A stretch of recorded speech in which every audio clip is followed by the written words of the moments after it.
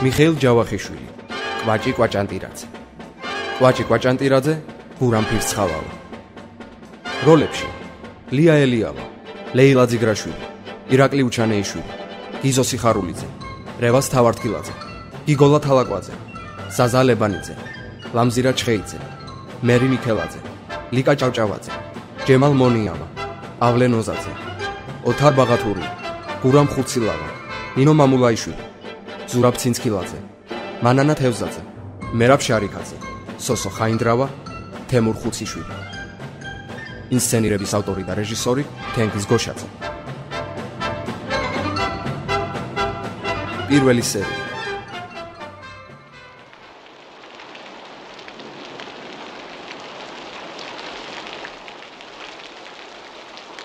იმ წელს 1 აპრილს სამტრედიაში უცნაური და იშვიათი დარი დადგა. დედამიწას კუპრივით ჩავიხუბელი დააწვა. ხან თოვლი მოდიოდა, ხან ხოშკაკალა, ხან წვიმა, ხანაც გაზაფხულის მზიანათებდა. ასე არეულ-დარეულად დაიწყო სამტრედიაში 1 აპრილი დღეც ბიერი ყალბი და მსაყვარი.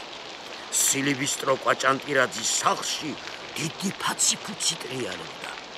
სილიბისტროს მეუღლე პუპი პირველ შვილს ეძინა.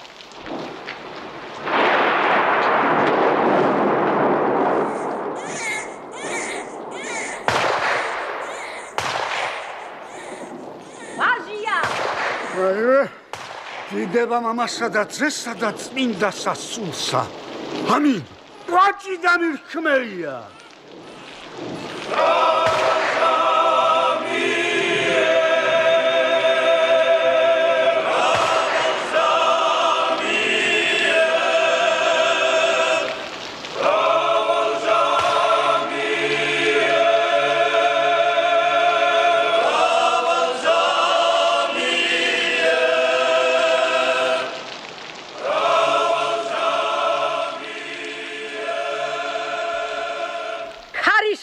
ჭექახუხილი იმის ნიშანი იყო რომ ახალგაზრდობაში კვაჭის მრავალი გაჭირვება მელის მარა ღმერთი დიდია. ალვის ხეს რომ მეხი დაეცა ეს იმას ნიშნავს რომ ჩვენი და კვაჭის მტრეს მეხი დაეცემათ და ასთა გაუსკლებათ გულები როგორც ალვის ეგაცდა. ჯობოშის ასეთი ჭირილი ჯერ არ გამიგონია. სულ მეც გაიძარგეს. ეთყობა სხვას არაფერს იარჩევს.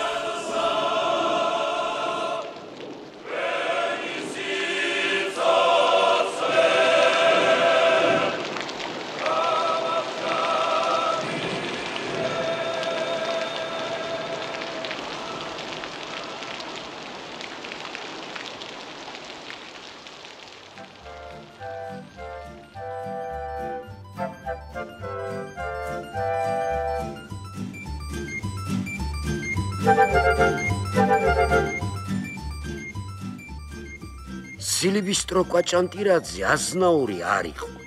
არა. სილიბისტრო უძველესი და უნამდვილესი აზნაური იყო, მაგრამ აზნაურობა ჯერ დამტკიცებული არ ჰქონდა. ამ საქმის მოსაკვარაღჭინებლად მრავალჯერ იმგზავრა ოზურგეთსა და ქუთაისში. დაპირებებს და იმედებს უხვად იძლეოდნენ, ფულსაც იღებდნენ.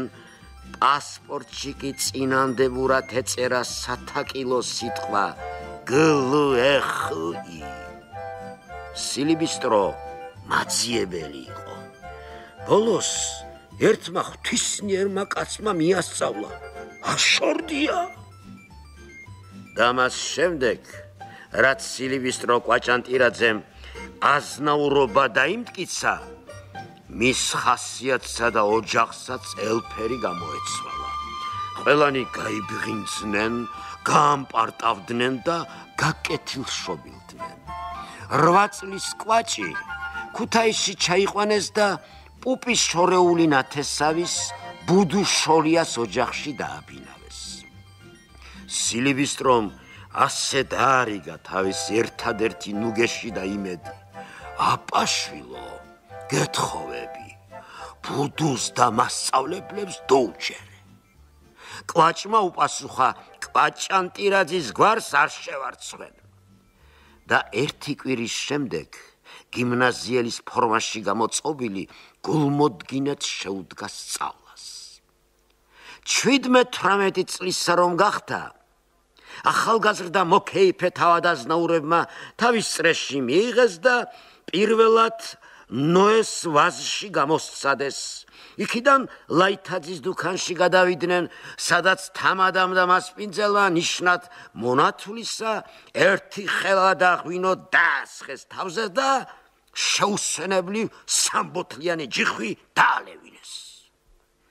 კვაჭმა თავისი ახალი ცხოვრება იმით დაიწყო, რომ ბარგი ბარხანა იღლიაში შემოიდო, თბილისის ქუჩაზე გადასახლდა და რუსი დედაკაცის ვოლკოვას ბინაში შეძვრა.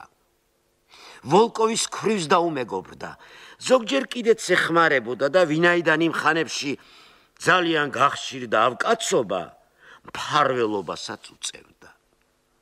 მფარველობისთვის და დახმარებისთვის კვაჭს სასყიდელი არ უთხოვია ქრივისთვის, მაგრამ ეს კია მის სახლს თვალი დაადგა და ერთ მშვენიერ დღეს სხვათა დახმარებით წერილი გაუგზავნა.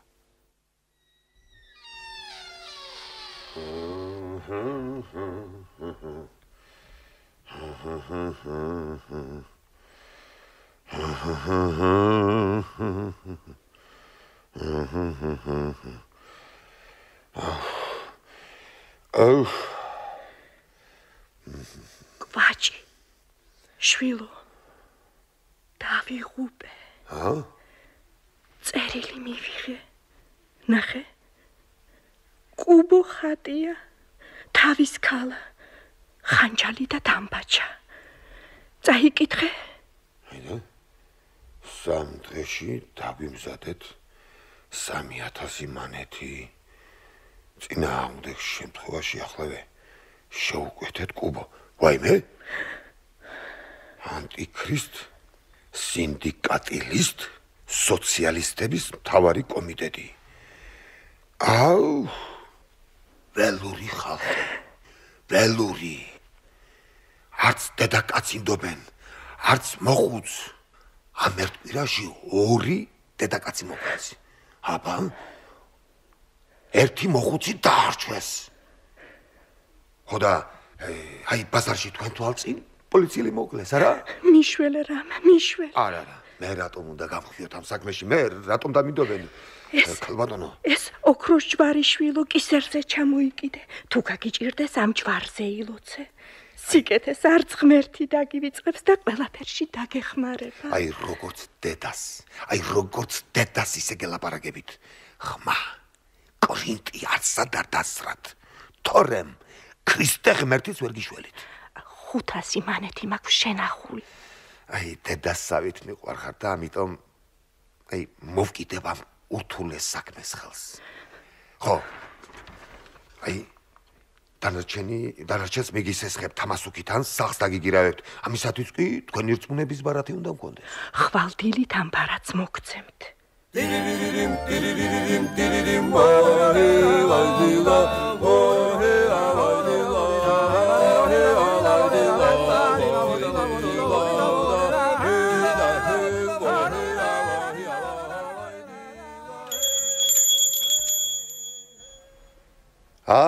ხაი მარონიჩ, მოგესალმებით. კვაჭი. საზაფხულოდ ბორჯომში აპირებთ. დიახ. შემოდგომამდე არ დაბრუნდებით. დიახ, ჩემო ბატონო. მე ქუთაისში ვრჩები. როიალს ხომ არ მომაქირებთ? სამთვეში 3 თუმანი. რითია ცუდი? 3 თუმანი კვაჭი. შესანიშნავი როიალია. შეხედეთ როგორი ბგერა აქვს. როგორი რბილი კლავიატურა. კეთილი. აი თანახმოვარ.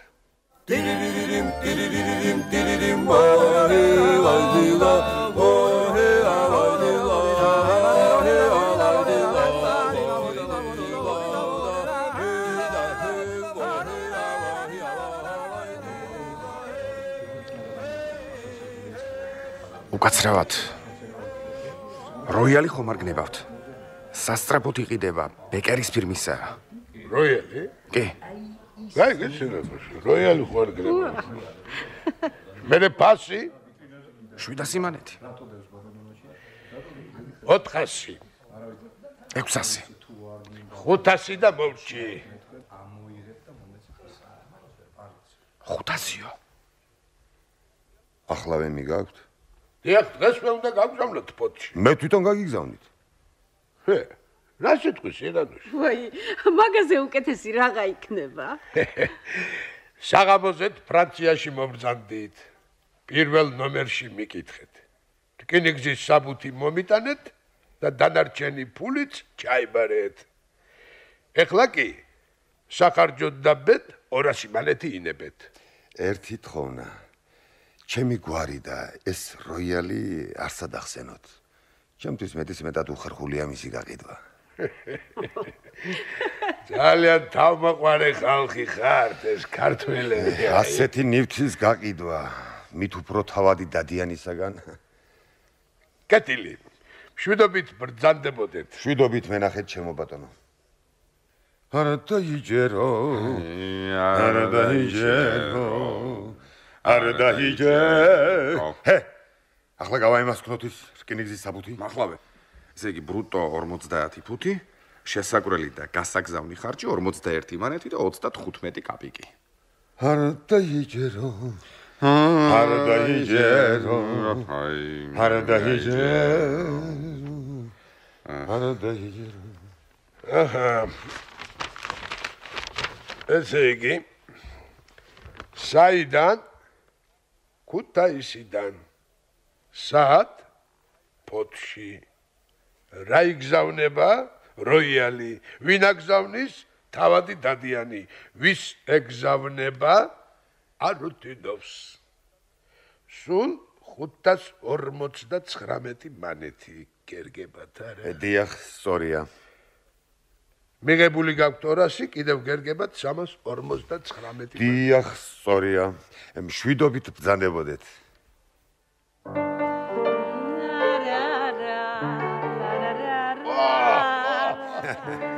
კვაჭი ჩაიდალიე ეგ მადლობთ მელოდებიან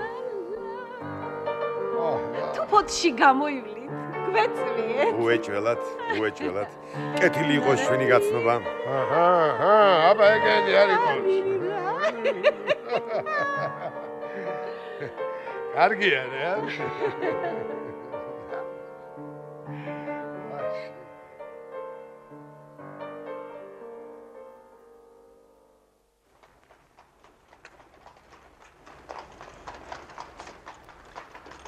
არ დაიჯერო არ დაიჯერო იმღერებესო არ დაიჯერო და თუ გინდა დაიჯერებიო შვიდობით ქუთაისო შვიდობით ქუთაისო შორდები შორსი მივდივარ მივალგან შვიდობები იცის ხევრობის ნახავთ ერთმანეთს ქუთაისო შორდები შორსი მივდივარ შორსი მივდივარები აბა მეორე დღეს ვოლკოვის ქვრივი ძლივს სასწრებდა კარების გაღებას და პასუხის გაცემას. ბორჯომიდან მაიზელსონი დაბრუნდა. ფოთიდან არუთინოვი ამოვარდა, ჭიათურიდან სოროკინი ჩამოვარდა და ყველანი როიალს ჩაეჭიდნენ, ჩემია. როცა ყვირილი და კამათი დაიღალნენ, დაასხდნენ და ერთმანეთს თავიანთი ამბავი უამბეს. კვაჭს კი თავი დაანებეს. რადგან ამ დროს ქვეყანა უპატრონოთ იყო. რუსეთში გადაკარგული კვაჭის დევნა ყველას ტყუილად ჩაუვლიდა. ლადი, შვილო, რა უბედურება დამატყდა. რაზე ბრძანებთ? წერილი მივიღე, ვიღაც ჩიჩიასგან. ამ წლის 7 ივლისს ვიყიდე თქვენი სახლი კვაჭის სილიბის დროზე კვაჭანტირაძისაგან. რომელსაც თქვენი სრული რწმუნების ბარათი ჰქონდა, გთხოვთ სახლი დამიცალოთ. საშინელი საქმეა. ტვიჩია. ვინ არის ტვიჩი? ტვიჩია, სახელგანთქმული ვექილია, სახელგანთქმული. მიმიყვანა შვილო მაჩვენ, გამაცან.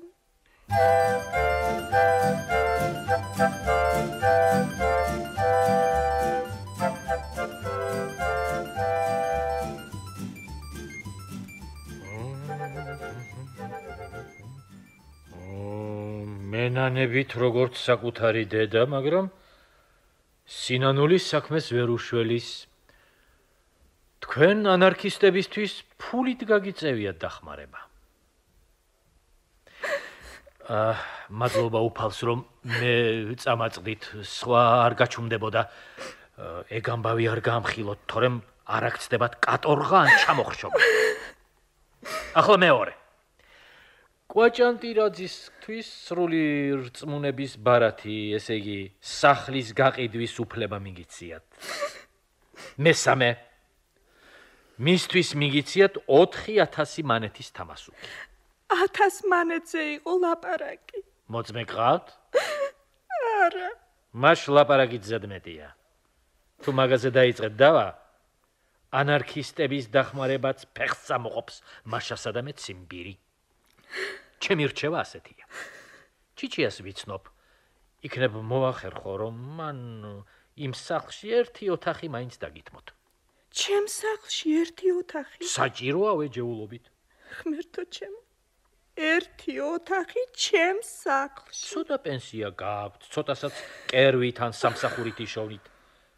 დედაშვილურად გირჩევთ, დათანხმდეთ, თორემ სრულიად ხელცარიელი დარჩებით. ოღონდ ფრთხილად. არავის უამბოთ ეს ამბავი. მოვიფიქრებ. მოიფიქრეთ. თანახმავარ. ოღონდ მომეხმარეთ, რომ ჩემივე სახლში ერთი კუთხე მქონდეს.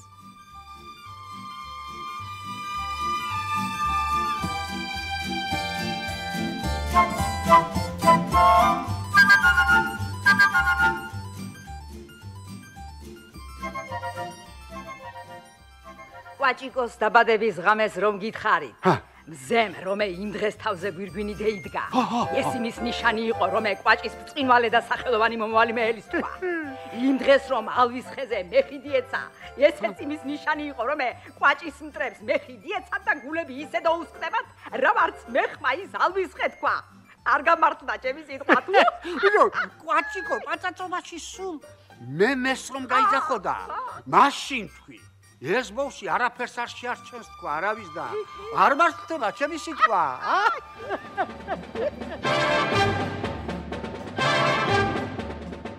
მიხეილ ჯავახიშვილი, კვაჭი კვაჭანტირაძე.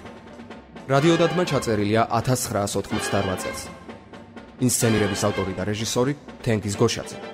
ხმის რეჟისორი ტერ-გრიგორიანი. მუსიკალური გაფორმება ლალისა თურიძის. აღდგენილია 2005 წელს. რადიოდადგმის აღდგენაზე მუშაობდნენ ნათია ხოშტარია, გიორგი ცაგარეიშვილი. საქართველოს რადიო 2005 წელი.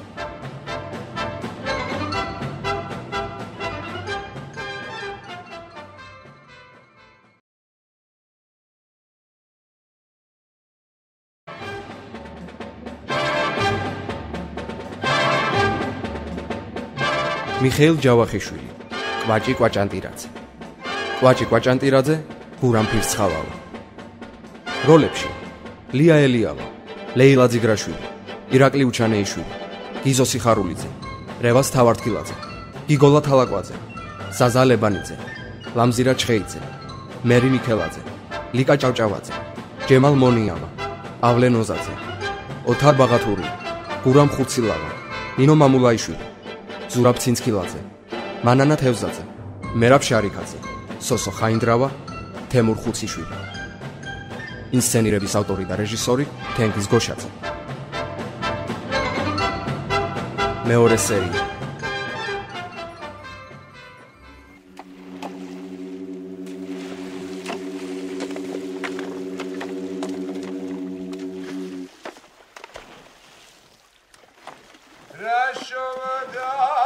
Rashovda, delivo, delivo, delivo, rashovda.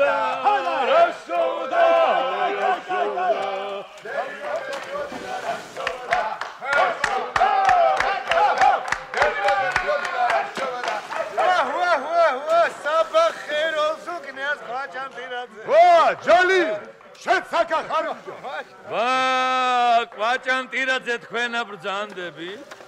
ქალაქში თქვენზე 1000 ქება გამიგია.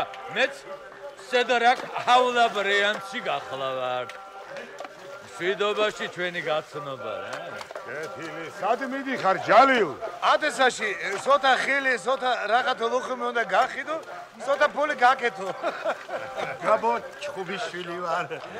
კვაჭანტირაძე გახლავარ, კვაჭანტირაძე. ხომ ყოჩაღად ბრძანდებით. არც ისე ყოჩაღად რა ვარჩევს მეგობრებს უნდათ, მარა არც ისეც უნდათ რა ვარჩევს ტრებს გოუხარდება. აიტა! დაი!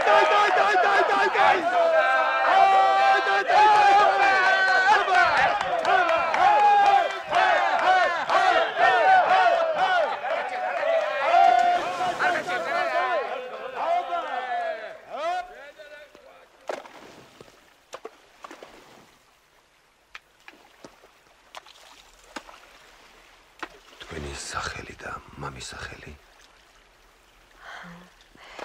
რებეკა, ისაკის ასული იდელსონისა. თქვენ როგორ გამოგმართოთ? ნაპოლეონ აპოლონიჩი. ნაპოლეონის არა მოგახსენოთ. აპოლონს კი ძალიან გავხართ.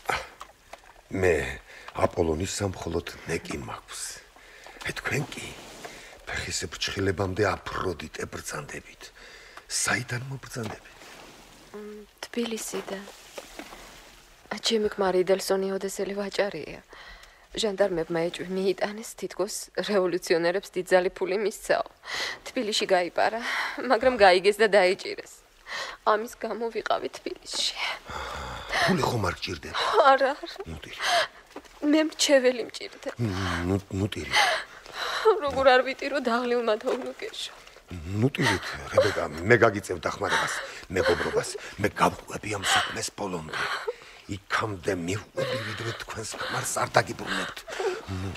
ნუტირით, რებეკა. თორემ მეც ავდირდები. იღლუბლავ თვალებს, ვარსკვლავით მოციმციმე თვალებს, რებეკა. ნუტირით, რებეკა.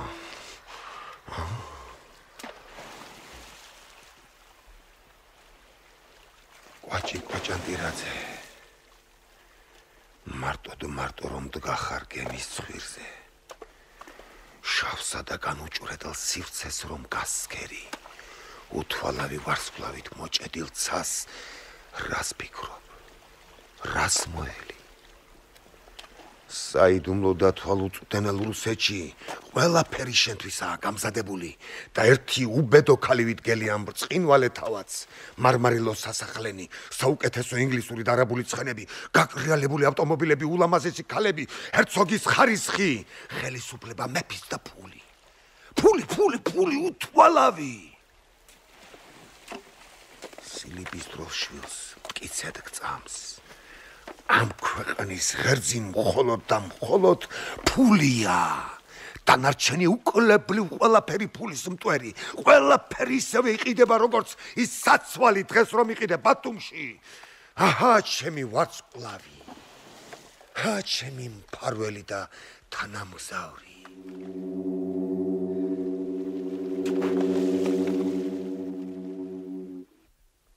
კვაჭის მეგობრებიც იმავე ეზოში დასახლდნენ, სადაც თავად კვაჭი.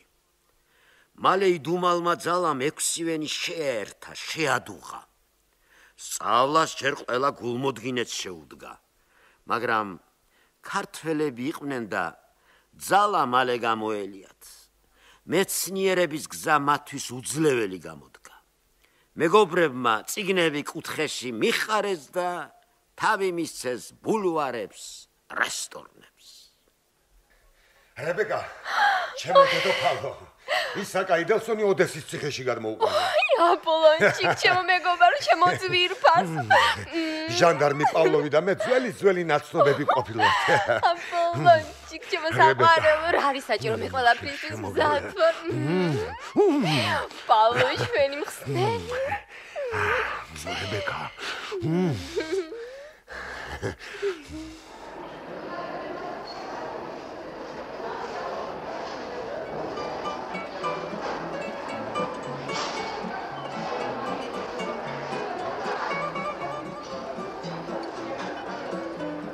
ბატონო პავლო, როგორ არის იდელსონის საქმე? რას აბრალებთ? პარტიის წევრობას და დახმარებას. რა მოელის? თუ დაუნტკიცდა კატორღა. და თუ არა, უბრალო გადასახლება. უნტკიცდება? არა მგონია. ბატონო პავლო, დიახ. ევროპისკენ ხომ არ გაისეირნებთ?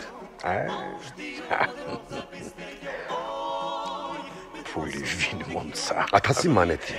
გეყოფათ? 1000 მანეთად.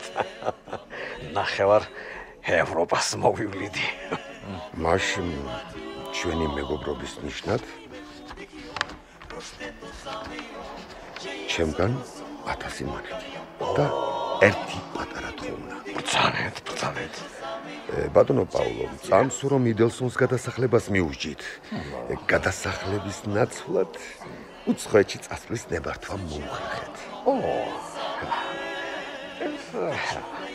ადვილი საქმეა. არა, ადვილი. ჯერ არა. ჯერ ნუ. როცა დრო მოვა, მე თვითონ შეგატყობინებთ.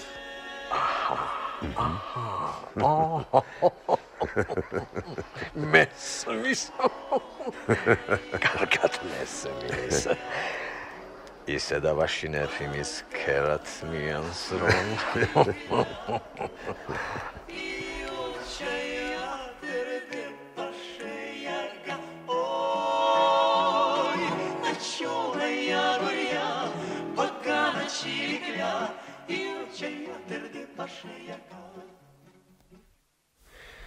ჩემო დედოფალო, ძალიან მეძნელება თქმა. თქვენ უგეშინია. შესაძლოა ხიფათი აიშორო, მაგრამ ღმერთო ჩემო რაღა მედამაკისრა ბედმა. თქვენ ამომართვის სული. კარგი. გეტყვი რებეკა, გეტყვი. პავლოვს ერთი საბუთი აქვს, რომელიც შენს ქმარს ყველაფერს უმტკიცებს. მე რომ გითხარი? ხო, მგონი შენს მითხარი. ის ქაღალდის საქმეში ჯერ არ ჩაუკერებია, ჯერ მოვიცდიო. მეც მინდა იდელსონთან ერთად ევროპაში წასვლაო. რამდენია საჭირო? ღმერთო ჩემო, რა ჩემი საქმეა შუამავლობა და ბოლოს ისაკას განთავისუფლება რა მეჩქარება, რებეკა? რას ამბობ აპოლონჭი? ნუ ტირი, ნუ თორემ მეც ვიტირებ. თქვი აპოლონჭი ნუ დავტანჯა. ნუ ტირი, ძალიან ბევრს თხოვლობს. 5000-იო, რებეკა. 5000-იო. თანახმავარ. რებეკა.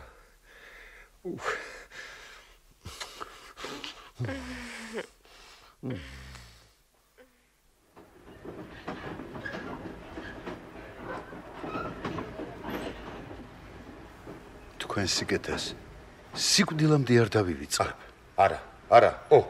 არა, ისა არა. უეჭველად უნდა მიიღოთ. ნაპოლეონ აპოლონჭი.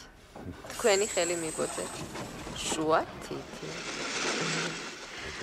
ეს ალმასის ბეჭედი ჩემგან. ჩემო დაუვიწყარო მეგობარო. რებეკა.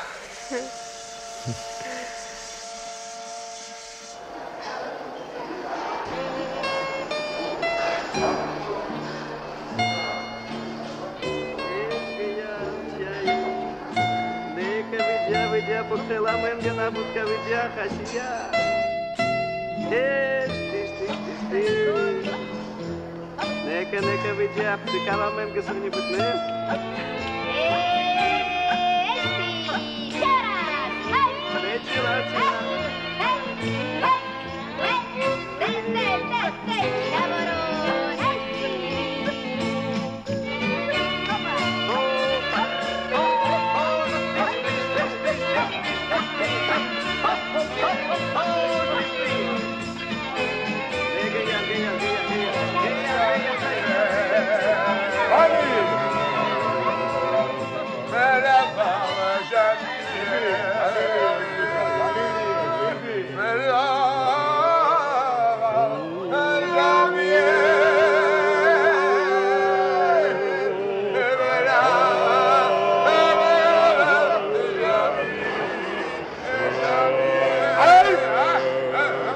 არაფრის სწავლა აქ არ შეიძლება.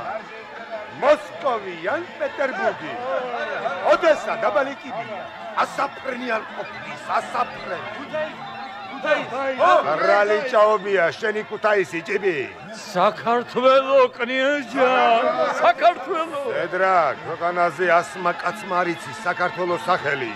გარსონ, შამპანური. შარტრეზი მირჩევნია. შიპლი. გარსონ, შამპანური, შარტრეზი, შიპლი. თანომარები მოაყოლე. ესო, ეს 25-იანი ორკესტრს მიეც. მესმე შენი ჩემო კვაჭი, მაგრამ ზომიერებაც კია საჭირო. ამ ორ კვირაში შანტანში 723 მანეთი დახარჯე. ყვავილებზე 88 მანეთი. ეტლებზე 145 მანეთი. საჩუქრები 1242 მანეთი. სულ 2198 მანეთი. ჭიბი, საიდან გიიგე ჩემი ჯიბის ხარჯე? შენი თვალი მიზამქვია რომ ყოლიფერი გევიგო, მაგრამ შენ ეს მითხარი რა შობი აწი? სილიბისტრო რომ გეიგოს, ხომ გედირია კაკალიკანი? კნიას. ჭუაზე მოდი, კვაჭი. ვაჰ, ნამდვილი ტუტუც ვრაცვა. მაგ ფულით ნახევარ სიღნახს ვიყიდა. ჩართო! აქამდე მიაფურთხებდი რა ღეშმა.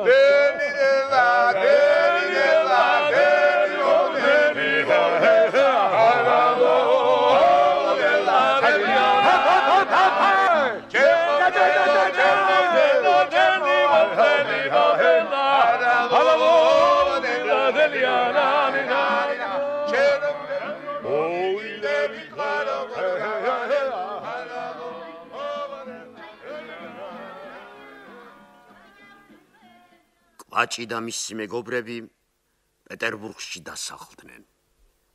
7 ოთახიანი ბელეტაჟი ძვირფასი ავეჯით, ხორასნული ხალიჩები, სერვის ფაიფური, ლევიტანი და რეპინი, რემბრანტი და ვანდეიკი, იარაღის მდიდარი კოლექცია, ბრინჯაო, მარმარილო, ვერცხლეული.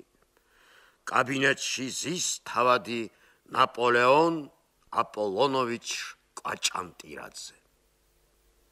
ამბავი ბესო, წერილებია. ისევ მათხოვრობენ, გადაყარე გალათში. კნეინა გალიცინა თავისი თავშესაფრისათვის დიდ მასკარადს მართავს. დირიჟორობას გთხოვს. ნახოთ, მოიფიქრებ. ხო, თუ არ წავედი, მადლობა გადაუხადე და 500 მანეთი გაუგზავნე.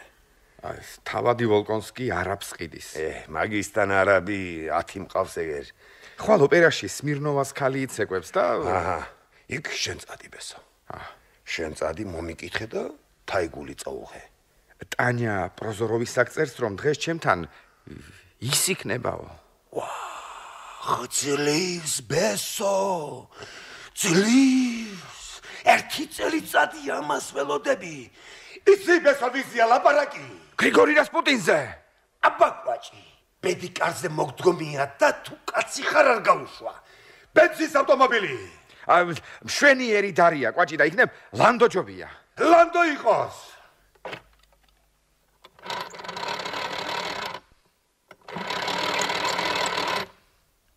ალო, ელენე. გუშინ რომ მარგალიტის კვალი მოიწონე, ხვალ მოგარდნებ. მოვდივარ. ჰო. ჯალილ, ჩამაცვი. ილოცე რომ საქმე კარგად ამისრულდეს. ვნახავი მოხუცდა. კაცია გამიჩერდეს. გოუძოშ, ელენე, ალა. ღმერთმა მოგცეს გამარჯობა ჩემს კნიასა და ჯალილას.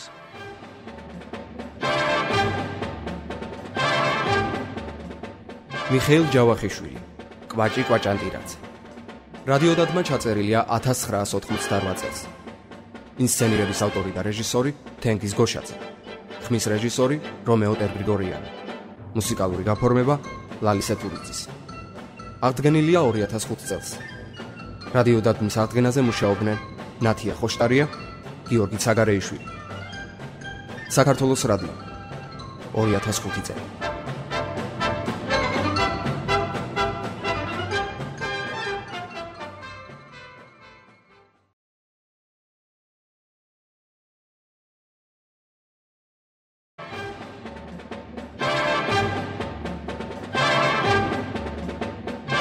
მიხეილ ჯავახიშვილი, კვაჭი კვაჭანტირაძე. კვაჭი კვაჭანტირაძე, guram pirtsxalava. როლებში: ლია ელიავა, leila dzigrashvili, ირაკლი uchaneishvili, gizo sikharulidze, revaz tavartqiladze, gigola talakvadze, zaza lebanidze, mixeilidze, მიხეილაძე, ლიკა ჭავჭავაძე, ჯემალ მონიავა, ავლენ ოზაძე, ოთარ ბაღათური, guram ხუცილავა, ნინო მამულაიშვილი, ზურაბ ცინცქილაძე, მანანა თევზაძე, მერაბ შარიქაძე, სოსო ხაინდრავა, თემურ ხუციშვილი. ინსცენირების ავტორი და რეჟისორი თენგიზ გოშაძე. მესამე სერია.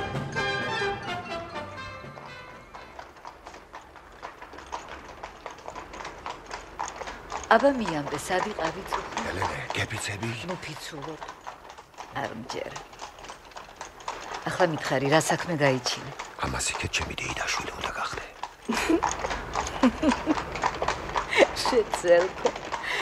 ჩემი დეიდაშვილობა რაღაც დაგჭირს.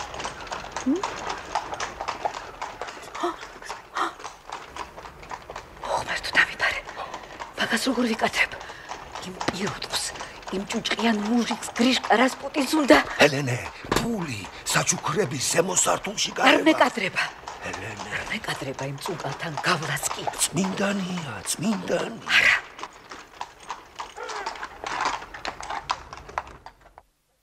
თავადი კვაჭანტირაძე. მისი დეიდაშვილი ელენე. სასიამოვნოა.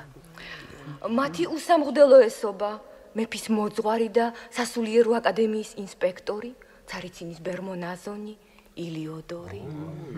იცოცხლეთ და იდღეგრძელეთ მრავალჟამიერ. მრავალჟამიერ თქვენო მაღალ ღირსებავ, მართლმადიდებელი ეკლესიის სადიდებლად და სულისა წმინდისა განსანათლებლად ქრისტიანეთა. მონახტისა თავადი კვაჭანტირაძე. სარატოვის ეპისკოპოსი ჰერმოგენი. თაყვანს ვცეთ აზარსა შენსა და შენ მეუფეო. სამხედრო მინისტრი სუხომლინოვი. მაქვს პატივი თქვენო ბრწყინვალებავ. გენერალ ლოხტინის ქვრივი. ვეთაყვანები ჩრდილსა შენსა ღვთისმშობელო. გამარჯობა. ფარველო და მხსნელო ცოდვილთა ჩვენთა.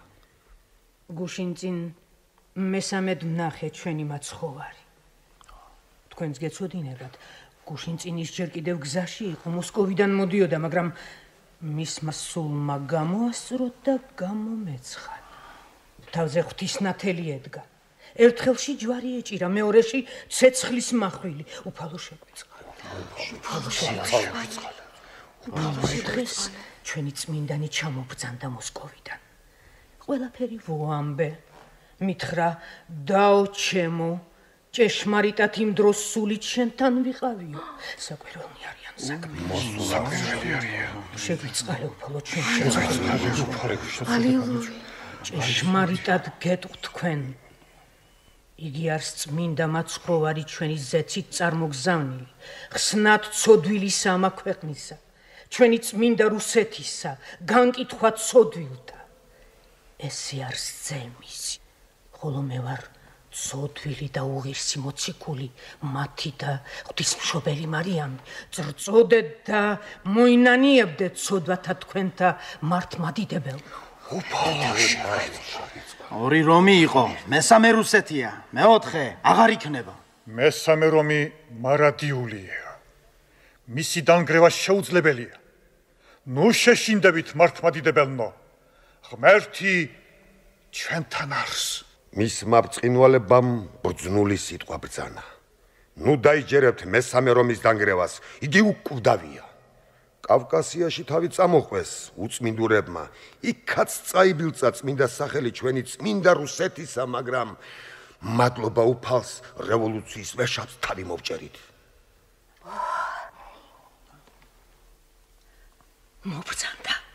მობრძანდა ჩვენი წმინდანი და მაცხოვარი. შვიდობა და კურთხევა თქვენ და კურთხევა წმინდა მამა. შევინახარ. თავადი კვაჭანტირაძე გახლავარ წმინდა ომამაო. მას კავკასიელი იქნები, არ მიყვარს. ველური ხალხია. სულ ხანჯალზე უჭირავ თვალი. ბუსურმანები არიან. მე ქართველი გახლავარ წმინდა მამაო, მართლმადიდებელი? ეგ ყმაწვილი და ეს ქალი ელენე დეიდაშვილები არიან. ამ ვაჟზეც რამდენჯერმე გვქონდა ლაპარაკი. ესე შენი ბრძოდია რა კავკასიაში მეფისა და წმიდა რუსეთისთვის. წმინდა მამაო. ძვირფასი სამშობლო დაგვიუძლურეს. თავრობაში ჯერ ისევ მოიპოვებიან ურიების საიდუმლო აგენტები.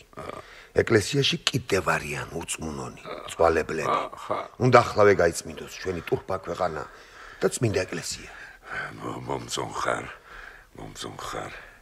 გინდა მიმეგობრო. წმინდა მამაო, წინანდელი იმპერია თემურლენგისა, დღევანდელი თურქესტანი ახლა უდაბნოა. იგი უნდა მოვწყათ და გადავხნათ. რა არ მოდის იქ თამბაქო, ბამბა, ბრინჯი, კანაფი, აბრეშუმი. დავასახლოთ იქაურობა, ავაყვავოთ, გავარუსოთ და გავანათლოთ. 2-3 წელიწადში ჩვენ სავაჭრო ბალანს შევასწორებთ. დივნად დამიდგები. დივნად. იმას შემოუშვებ, ვისაც წონაფასი გააჩნია. დალია. დიახ. მზის შესადარო მადლობა შენ.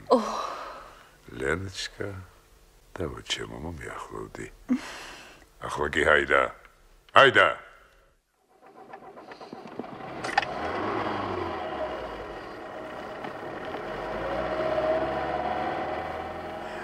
ასე არის ვარგებს დავა ჩემო. მოდი აქ. ჩაო მიჯიკი. მუხლზე. წმინდა მამაო, ეს კაცი თვალყურს გადევნებთ. რა უნდა? მაგრამ ნუ შეწუხდებით, ჩემს დაგეშილ მეძებრებს არაფერი გამოეპარებათ. მხოლოდ უმორჩილესად და მოწიწებით გთხოვთ. თქვენი ნებით არ საწაბწანდეთ და არც არავის გავყვეთ. შენ დაუკითხავთ აპოლონჩიკ, არც არავის მივიღებ და არც არავის სამყები სადმე. ძვირფასო მასწავლებელო, ილიოდორი, თეოფანე, ჰერმოგენი და მრავალი სხვანი გმტრობენ. შენი დაღუპვა. რამზადები. გარეწარნი. ილიოდორუშკა. აჩვენებს ეს. ლენუჩკა, გამომხედი. აპოლონჩიკ. დიახ. შენ აქ დარჩი.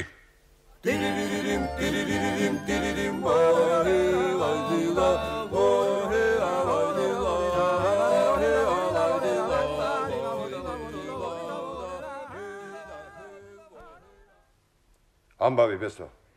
4 სტუდენტი სტიპენდიას ხოვლობს. თუ უნიშნე. თითო 60. გელათის შესაკეთებლად ხოვლობენ. გაუგზავნე 1000. დილაში შენი სურათი დაუხატავთ და დიდი ქებაც დაუწერიათ. ამომავალი მზე, გენიოსი, ფინანსისტი. დაუშრეტელი ენერგია. გულუხვი, განათლებული მეცენატი. ალო? აბრამაისევიჩ, ძალიან დიდი ტაძარი უნდა ვაშენოთ. გარდა ამისა, ჯარისთვის საჭიროა 2 მილიონი წყვილი საცვალი, 1 მილიონი საბანი, სულ 20 მილიონზე მეტი გამოვა. კეთილი? ხვალ მოვილაპარაკოთ. ბესო. აგერ ვარ. ერთი კაცი მშვიდება. კი, ყავს ასეთი. ყავს. კი.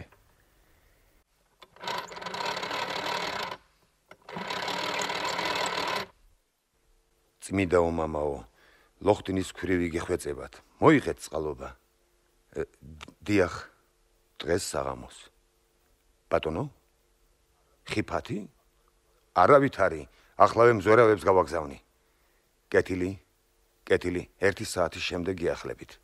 დიახ.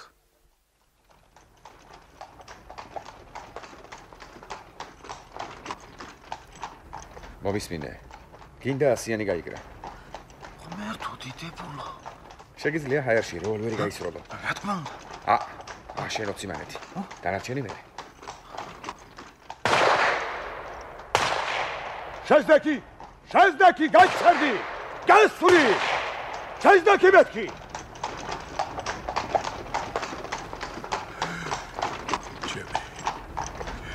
ჩემი სიცოცხლე. შენი ნაჩუქარი აპოლონჩიკ. თხოვე რაც გინდა. თხოვე.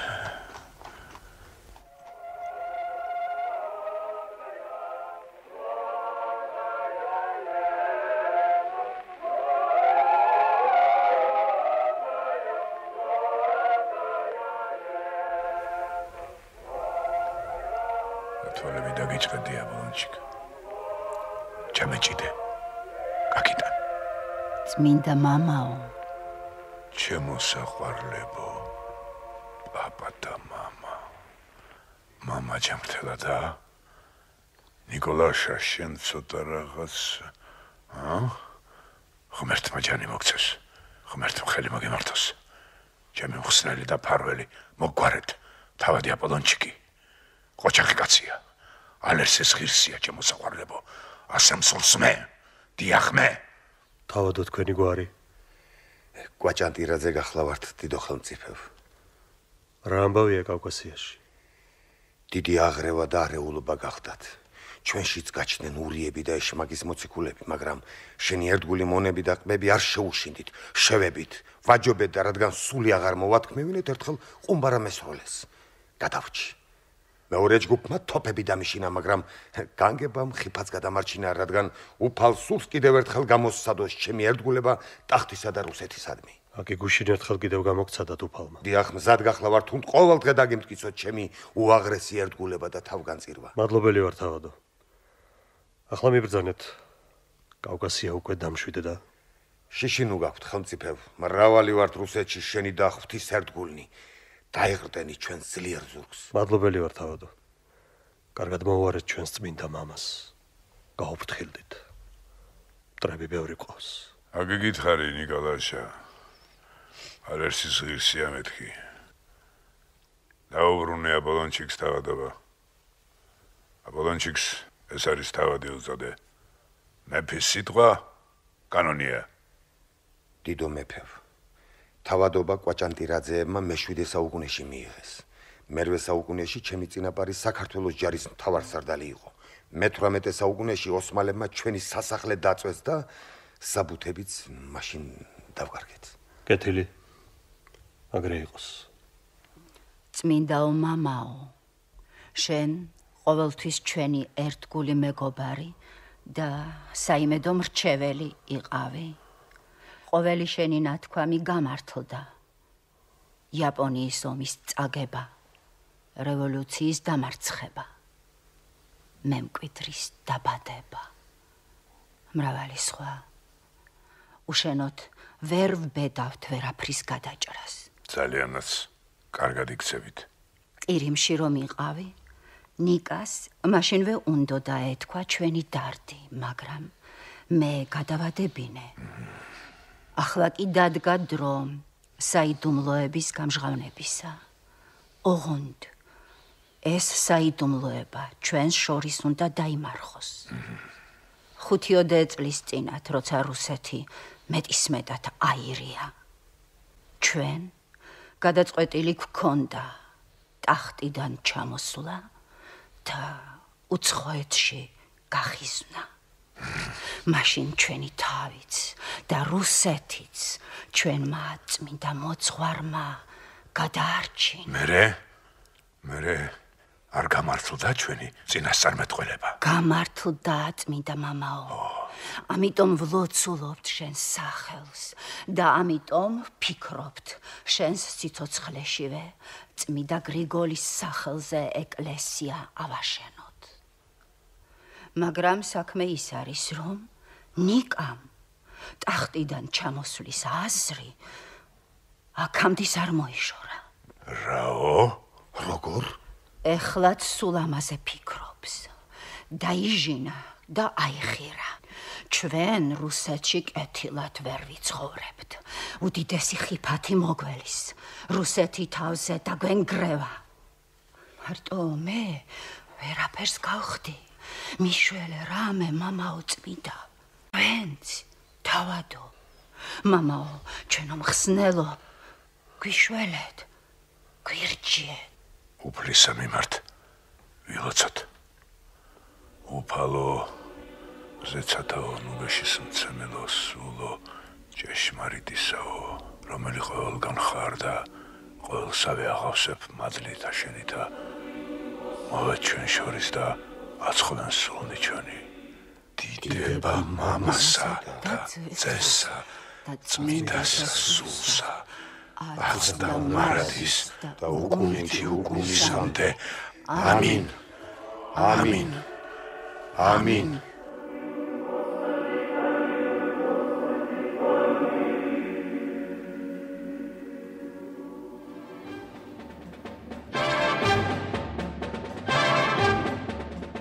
მიხეილ ჯავახიშვილი, კვაჭი კვაჭანტირაძე. რადიოდადგმა ჩაწერილია 1988 წელს. ინსცენირების ავტორი და რეჟისორი თენგიზ გოშაძე. ხმის რეჟისორი ტერ-გრიგორიანი. მუსიკალური გაფორმება ლალის ეფურიძის. აღდგენილია 2005 წელს. რადიოდადგმის აღდგენაზე მუშაობდნენ ნათია ხოშტარია, გიორგი ცაგარეიშვილი. საქართველოს რადიო 2005 წელი.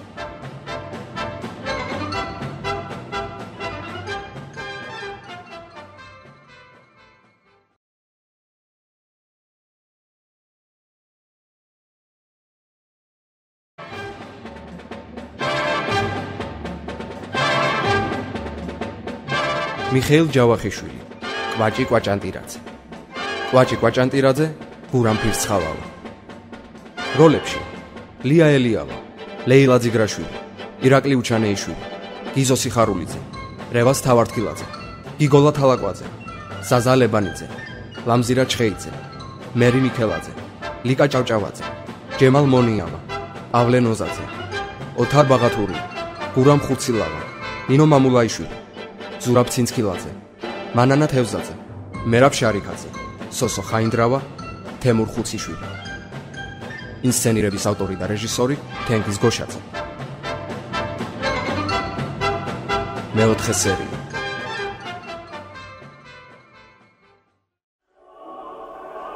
ლოცვის დროს ღმერთმა რა პასუხი მოგცა?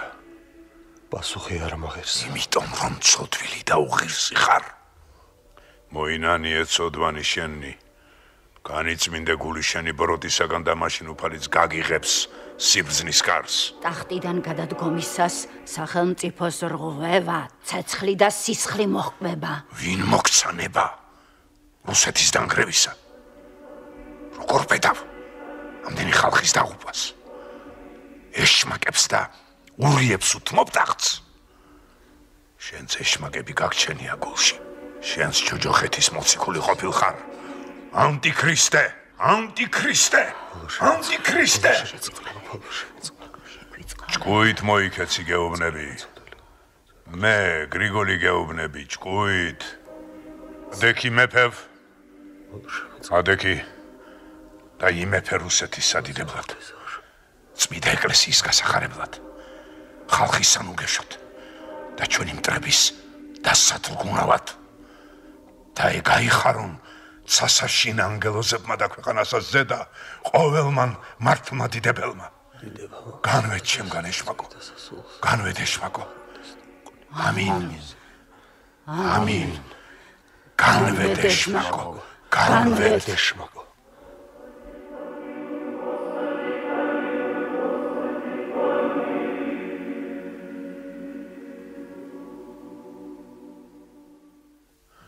წმიდა ღმერთო, შეგვიწყალენ ჩვენ. უფალო ძლიერო და მოწყალეო, შემინდე მე უღირსსა და ბოროტსა, უამრავნი ცოდვანი ჩემნი და მომივლინე მე განპატიშება რამე თუ ღირს ვარ. ღმერთო დიდებული. აპოლონჩიკ, დიახ, ჩემო ერთგულო მეგობარო, ღმერთი ხარობს, ოდეს ცოდვილნი მოინანიებენ შეწოდებასათვის და როცა ღმერთი ეშმაკს გვიგზავნის, უნდა ავყვეთ მას, უნდა ვიმრუშოთ და შევწოდოთ, რათა საბაბი გქონდეს ცოდვების მონანიებისა. თუ ცოდვა არ ჩავიდინეთ, ვერც ვერაფერს ვერ მოვინანიებთ. დიახ, უსაზღვრო არ სიბრძნე შენი, ჰოიწმიდარო. აპოლონჩიკ, დიახ, აპოლონჩიკ. შენ ბავშვივით უმანკო და უცოდველი ხარ, რადგან ჯერ ბევრი რამ არ იცი. ჩემისთანაც ცოდვილი ეშმაკიც არ მოეპოვება. ჩემს ოჯახს რომ გამოვიქეცი, ერთ გორაკში მღვიმე გამოვთხარე და სამი თვე იმ მღვიმედან არ გამოვსულვარ. მეტისმეტად რომ დავსუსტი, თვალი ღვთისმშობლის ხატს მივაპყარი და ცხადად დავინახე. ღვთისმშობელი ცხარეცრემლი ტიროდა. მერმე მითხრა გრიგოლ, განწმენდილი ხარ ცოდვითაგან. ქვეყანა იღუპება, აღსდեք და წარვეთ ხალხის ახსნად და განსაკურნავად. მასაკეთ დავდივარ და უფალსა ჩვენსა ვემსახურები. ახლა დადგა დრო ჩვენი განშორებისა ჩემო აპოლონჩიკ. სად მიბრძანდებით წმიდა? შორს, ძალიან შორს, იერუსალიმს. უნდა დაყვანებსა წმინდა ადგილებს. უფლისა საფლავს ვემთხვიო. საბოლოოდ განვიბანო და მოვინანიო ურიცხვნი ცოტვანი ჩემნი.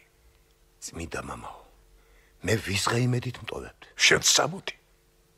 მზად ვართ ასეთი მგზავრობისათვის, მაგრამ მაინც მოვიფიქრებ, მამაო, წმინდა, 2-3 თვით მაინც გადასდეთ ეგ თქვენი საშინელი მგზავრობა. არ შემიძლია. არ შემიძლია. წუხელ ხატმა გამომიცხადა.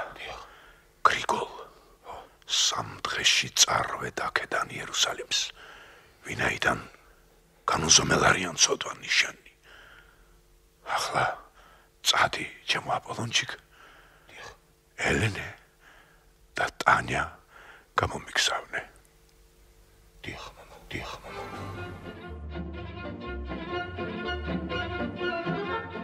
უკანასკნელ ხანებში კვაჭის პირიდან მხოლოდ რამდენიმე სიტყვა ისმოდა: ობლიგაციები, კუპონები, აქციები პუტილოვისა, ლენისა, გავყიდე, ვიყიდე, წავაგე, მაგრამ კვაჭი უფრო ხშირად წავაგეს ხმარობდა. რასპუტინი რომ იერუსალიმს გაემგზავრა, კვაჭი ფრთამოტეხილ არწივს დაემსგავსა. დღე-დღეს მისდევდა წაგებას და კვაჭი უფრო მეტად იხლართებოდა უჩინარ ქსელში. კვაჭმა რამდენჯერმე გაიფარტხალა და შვიდად გარდაიცვალა. კვაჭი საქმის კაცი, კვაჭი ფინანსისტი, კვაჭი ბირჟის მფლობელი გახდილ განაწილებული იქნა. სედრაკ, მიშველე. გაკოდრდი? თითომანი გიშველის? მილიონები წყალში გადაყარე. ეხლა სედრაკამ გიშველოს? აჰა და წაიკითხე რუსკოედელ. მართლმადიდებელთა უდიდესი ტაძრის აშენება ვიღაც ველურ კავკასიელს კურს მიანდვეს, რომელმაც ეს საქმე ურიებს გადასცა. აჰა, კიდე. კკძემ ყალბი პასპორტით შეყო თავი მეფის სასახლეში. მისი აზნაურობაც საეჭვოა. აიმე, ხოლო თავადობა მან და ერთმა წმინდა მოხუცმა მეფეს მზაკრული ომიბაზობი დაცინცლეს. ამ დღეებში ამ ყმაწვილის სრულ ვინაობას, სახელს, გვარს და თავგადასავალს გამოვაცხადებთ. გათავდა. მორჩა ყველაფერი დეიწვა და დეიქცა. ტყუილია. კვაჭი კვაჭანტირაძე 100 ადვილად არ დაიღუპება. სედრაკ, ხამე. ახლავე 10 გრანდისის პასპორტი მოამზადე. ხვალდილით ყველაფერი მზად იყოს. გავიგე. ჭიბი, ლადი, ჯალილ, გაბო. ახლავე წადით იმ რედაქციაში. ყოველი კაცი გააჩუნეთ, ზოგი მუქარით, ზოგი ფულით. გეიგე, ბესო. დიდარი კაცი შოვნეს სადმე და ხვალვე გაყიდე ყოლიფერი. ტანიასია, ყოლიფერი. ტანია, რა დროს ტანია ავეჯით, ცხენებით, ავტომობილიც გაყიდე ყოლიფერი. 3 დღეში კვაჭმა ყველა საქმეები გაიმასქნა და ვარშავის მატარებელში ჩაჯდა. კვაჭმა რამდენიმე წელიწადი დაჰყო ევროპაში. რუსეთმა და მან ერთმანეთი დაივიწყეს. ერთ დილას კვაჭუნიმ გაზეთი წაიკითხა. ბესო, ლადი, ჭიბი. 2 კვირაც არ გაივლის, რომ რუსეთი გერმანიას უჯიკავებს. გერმანია რუსეთს. აი ეგრეა. უჯიკავებს მეთქი, რო გეუნები უჯიკავებს.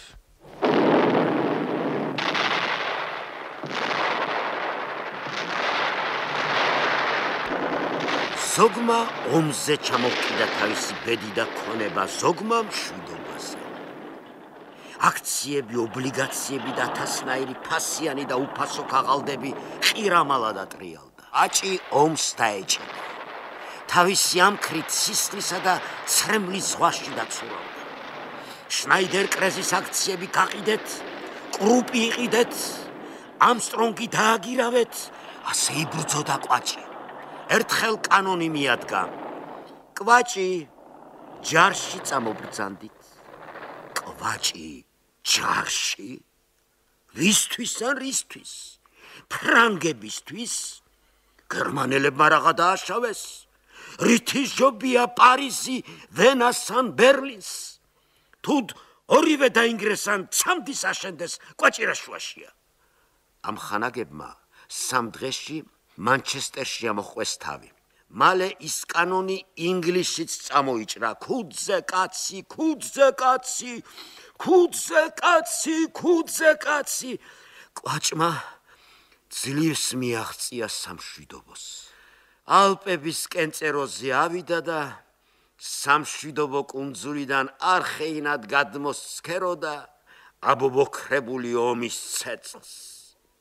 ბოლოს გრიშკა რასპუტინის მთელ ევროპაში ნამგზავრი წერილი დაეწია. მასწავლებელი იწერებოდა. ძმაო აპოლონჩიკ, რას დაეხატები მაკულწმინდურ ევროპაში? დაბრუნდი თორემ მოვიწყინეთ უშენოდ. საქმეებიც ბევრია. აქ მშვიდობა გექნება და განსვენება, დიდება, ფული და წყალობა ღვთისა. წამოიყვანე ელენე და ტანია, ასე მსურს მე. დიახ მე, გრიგოლს. ნუ დააგვიანებ, გრიგოლი. კვაჭმა ხელახლად შეკრა მრავალი გაწყვეტილი ძაფი და ახალიც გააბა. ნევის პროსპექტზე უზარმაზარი კანტორა გახსნა. მის მიმდინარე ანგარიშებს ხშირად ემატებოდა თითო ნოლი. გრიშკა ხშირად ლოცულობდა, იცრემლებოდა. დიდო მასწავლებელო, რაღაც გაწუხებს, რაღაც დარდი გაქვს. გული ავს მეუბნება. ღმერთს არ უნდა ამომის კურთხევა. ღმერთო, შეგვინდა შეწოდებანი ჩვენი, შენ ცილოცე. თელმა რუსეთმა უნდა ილოცოს. ყოველ დღე წირვა უნდა იდგეს. ომი რომ იწყებოდა, მეფეს მუხებში ჩავარდი. ნიკოლაშა, ნუ იომებ მეთქი ხალხს დაღუპავ. რუსეთს დაანგრევ, ტახტს დაკარგავ, დაიღუპები და დაგუპავ მეთქი. ჩვენი ჯარი მარცხდება. მუდამ სტირის ჩემი ხატი. ეს კი იმის ნიშანია, რომ რუსეთი დაიღუპება. თუ ახლა ვერ გავათავეთ ომი, რუსეთი დაინგრევა. უფალი ვილოცოთ და ჩვენი რუსეთი შევავედროთ.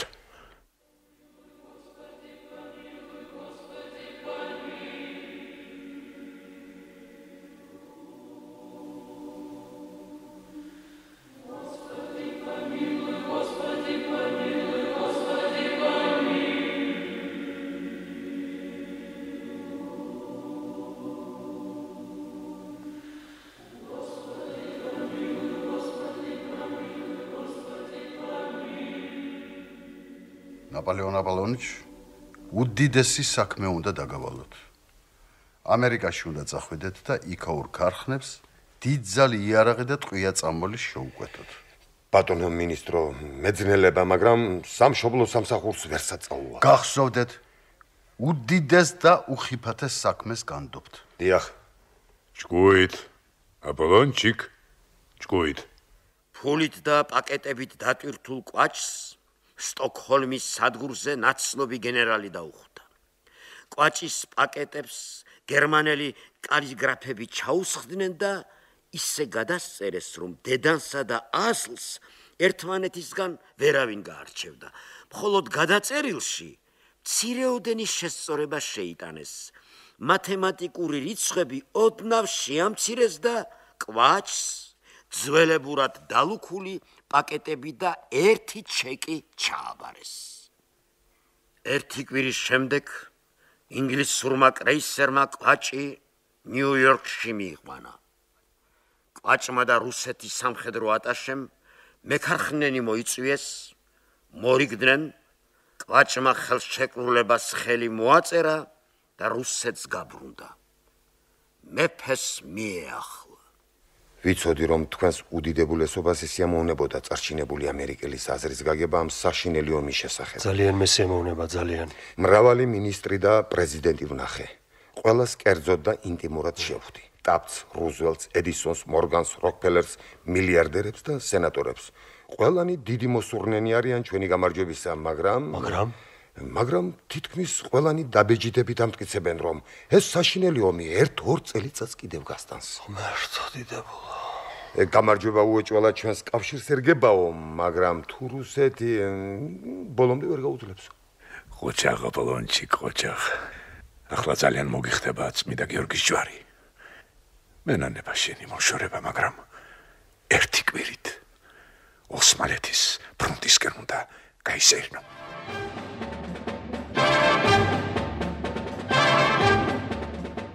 მიხეილ ჯავახიშვილი, კვაჭი კვაჭანტირაძე. რადიოდადგმა ჩაწერილია 1988 წელს. ინსცენირების ავტორი და რეჟისორი თენგიზ გოშაძე. ხმის რეჟისორი ტერ-გრიგორიანი. მუსიკალური გაფორმება ლალისე თურიძის. აღდგენილია 2005 წელს. რადიოდადგმის აღდგენაზე მუშაობდნენ ნათია ხოშტარია, გიორგი ცაგარეიშვილი. საქართველოს რადიო 2005 წელი.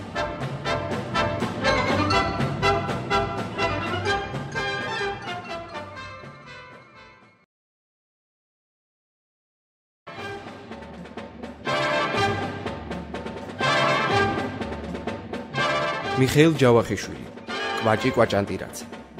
კვაჭი კვაჭანტირაძე, guram pircxalava. როლებში: ლია eliava, leila dzigrashvili, irakli uchaneishvili, gizo sikharulidze, revaz tavartqiladze, gigola talakvadze, zaza lebanidze, mixeilidze, meri მიხეილაძე, ლიკა ჭავჭავაძე, ჯემალ მონიავა, ავლენ ოზაძე, ოთარ ბაღათური, guram pircxalava, ნინო მამულაიშვილი, ზურაბ ცინცქილაძე, მანანა თევზაძე, მერაბ შარიქაძე, სოსო ხაინდრავა, თემურ ხუციშვილი. ინსცენირების ავტორი და რეჟისორი თენგიზ გოშაძე. მეხუთე სერია.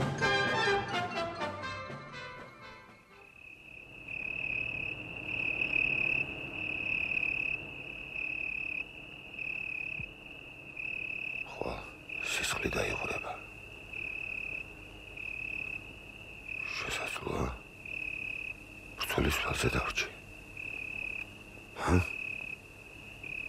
იქნებ ყუმბარის ნაგლეჯი მეცეს მუცელში. იქნებ ტყვიამ გამხვრიდოს ან ხმით ამჩეხონ. არა, შევახერო ჩემო თავო, შედასაბნელო, ვის უნდა შეაკლა თავი. რა გაკლდა, რა და რას დაეწებ? ფული თავსაღრელი, ქალები უთვალავი, მუნდირი კამერი უნკერის, წოდება თავადის, მეტი რა გინდა კვაჭი რა? კვაჭი ჭკვიანი კაციო, რომელი ჭკვიანი დაანებებდა თავს მეფურ ცხოვრებას და სასიკვდილოდ გაიმეტებდა თავს რაცხა მანეთიანი ჯურისთვის. კაია კიდე თუ ტყვიან ბარძაყი გამეხვიდა. არა, მოცელი რომ გადმომიტრიალოს? დაიწყო. არც ისე საშიშია, როგორც ამბობენ. შეყოჭანია. იჩამანალა თათრები ფეხებსაც ვერ მოუჭან. შენ იმ სერზერუაოდ თათრის პანაკი გამოჩდება. თავადო, ამ ქედის ჩtildeონაძილზე ჩვენი ჯარი უნდა გავაწყოთ. უკვე დაიძნენ ჩვენები. როგორ გველივით მოიკლაკნება მტრიე ჯარი რიღაზე, ვაიმე! სამოდექით თავადო, აფსდა. გაუწყრა ღმერთი, კი გამდევილზე გაგალიკაცი, სარანცევ, დაიწყეთ. ეს ვის?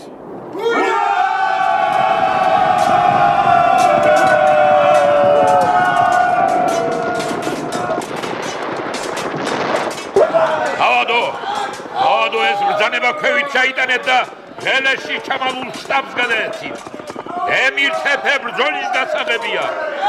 უმტერზე მითებენ და დავუთმეთ, ერთი კაციც ვერ გავამ ჯოჯოხეთიდან. ჯარის ბედი თქვენ ხელშია, ჩქარა!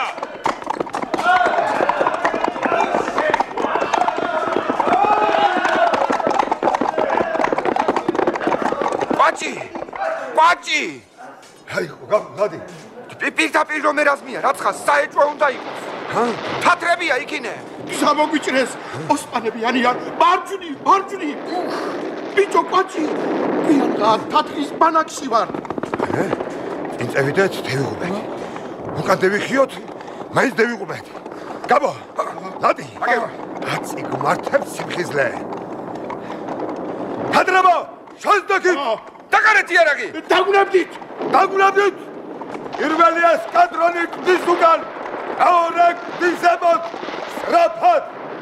ატონო კაპიტანო, ხაფანგში ხართ. ერთი თურქიც ვერ გავაკედან. დაგარეთ იარაღი. გნებდებით. აბა, კაპიტანო, გაზარი თქვენი ხალხი. გაბო, ხუძახი წინ. ლადი და მე? შენ და მე უკან გავყვებით.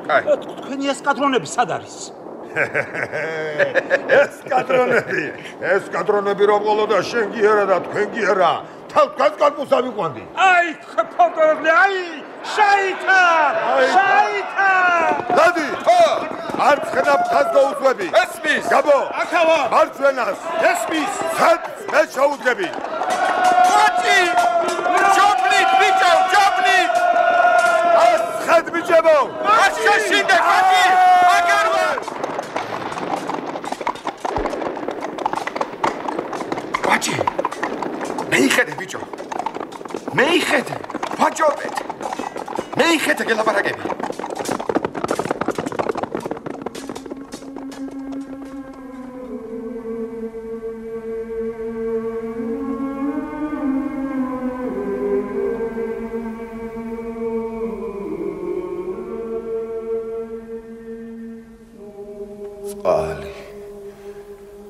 კვაჭი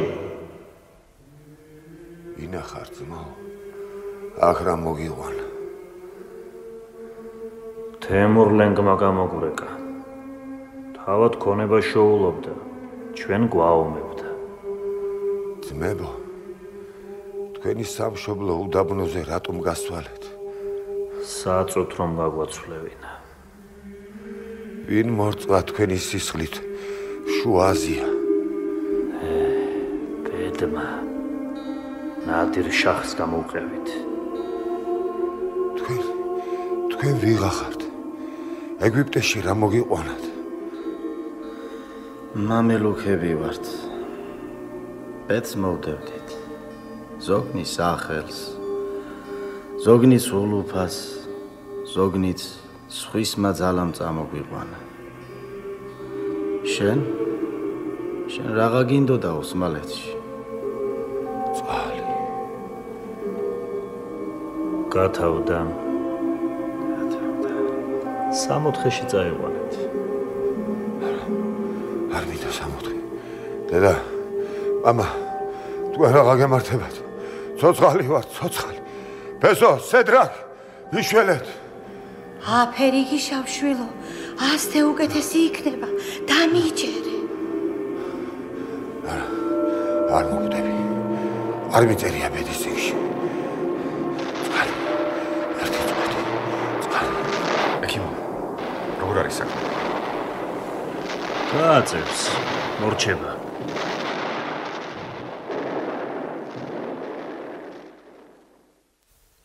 თქვენ საბუთები გერმანელებს გადაეცით სტოკჰოლმში სტოკჰოლმში მე არავინ მინახავს მოიყვანეთ იდელსონები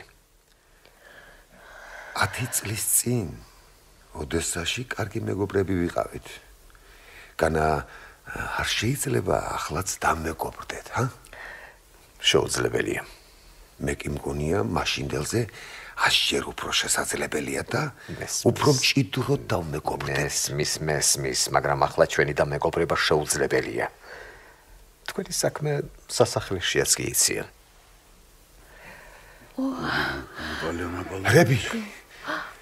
რები მოითმინეთ იცნობთ ერთმანეთს? ძალიან კარგად. ისა კიდელსონი ჩემი მოსისხლე მტერია. რებეკა კი ჩემი წინანდელი საყვარელი. რები, თქვი იყავი თუ არა ჩემი საყვარელი? თქვი იყავი თუ არა, რები? თქვი. ვიყავი. გეთილი. სტოკჰოლმში რომ ჩახვედით, ვინ დაგიხვდათ სავსე? არავინ. ვისგან მიიღეთ ჩეკი 1 მილიონი კრონის? არავისგან. ჩეკის ფოტოგრაფიული სურათი. ყალბია. არა აქვს აზრი კაჭი უტებას. მაინც ჩამოგახჭობთ. ვნახავთ, ვინ ვის ჩამოახჭობს. რა? იმუქრებით? ვის იმედით? გაიყვანეთ. მოპატი. რებეკა. გაიყვანეთ.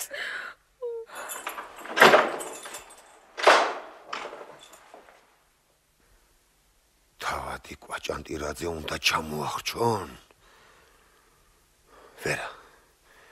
ვერ გაბედავენ. რატომ? დემირთეფეს გორა?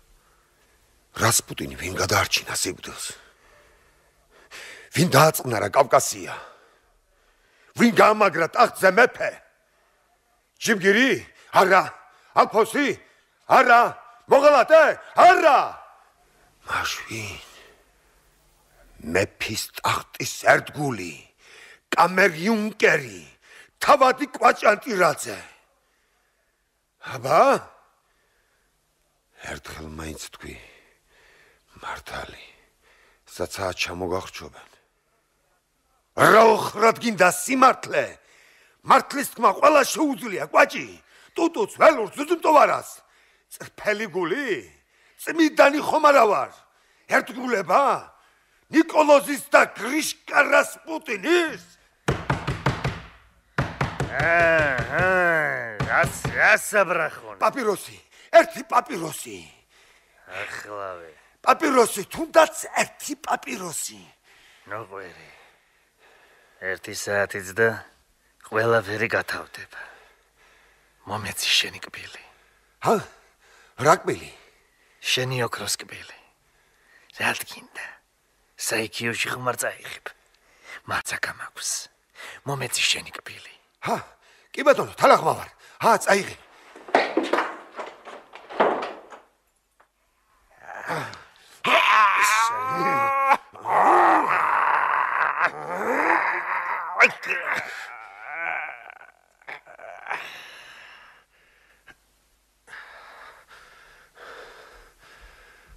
თავისუფალი ხარ, კვაჭი, თავისუფალი.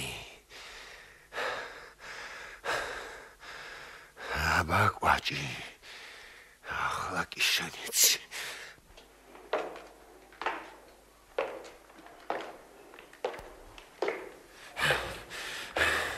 არ წახდე კვაჭი, მიდი კვაჭი.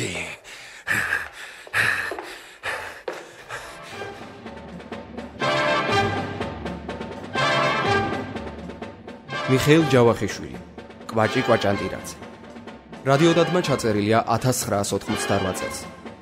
ინსცენირების ავტორი და რეჟისორი თენგიზ გოშაძე. ხმის რეჟისორი ტერ-გრიგორიანი. მუსიკალური გაფორმება ლალის ეთურიძის. აღდგენილია 2005 წელს. რადიოდადგმის აღდგენაზე მუშაობდნენ ნათია ხოშტარია, გიორგი ცაგარეიშვილი. საქართველოს რადიო 2005 წელი.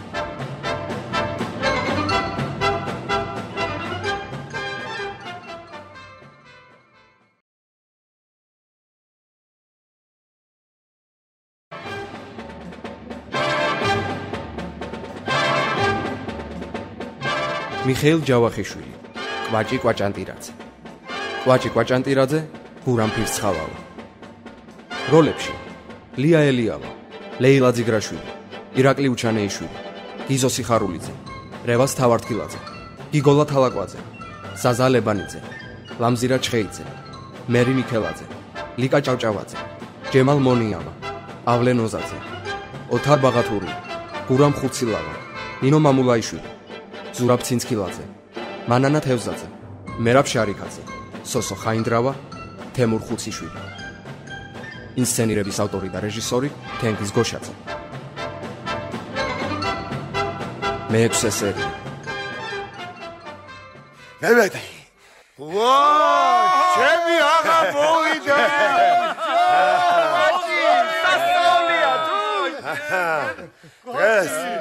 ეს დახავსებულ დამპალ და ფუტურო იმპერიას თავს დაატყდა უმაგალი თორის სხვა და მეხი.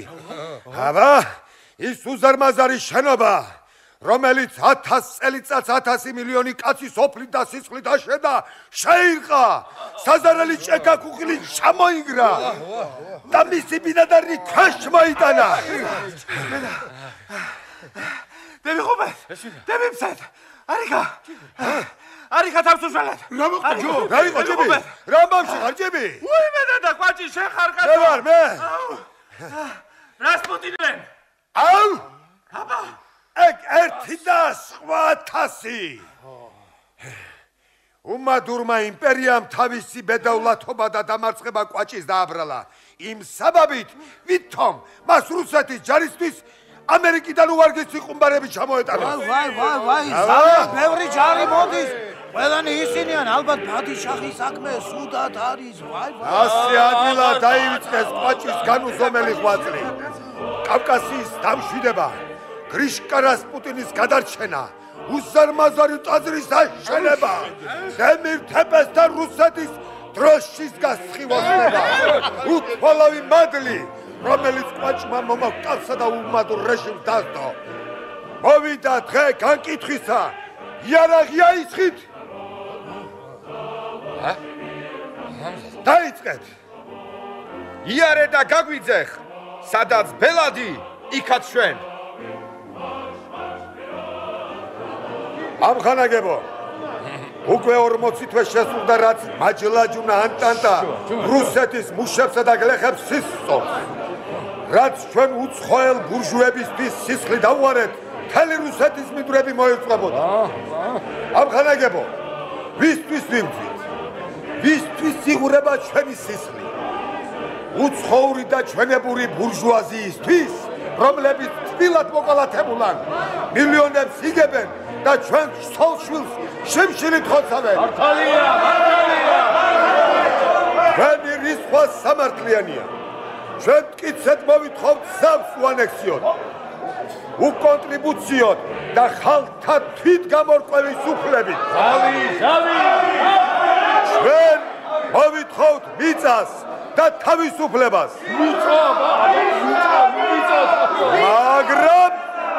მაგრამ იცოდეთ, ზავს, თავისუფლებას და მიწასაც მხოლოდ ბრძოლით მიიღებთ.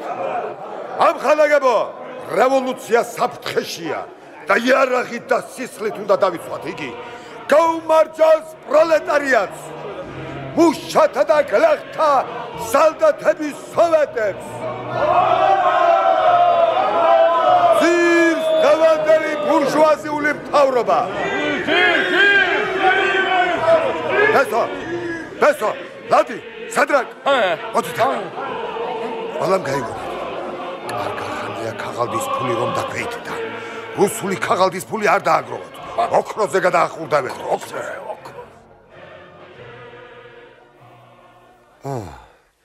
ბატონი პავლოვი?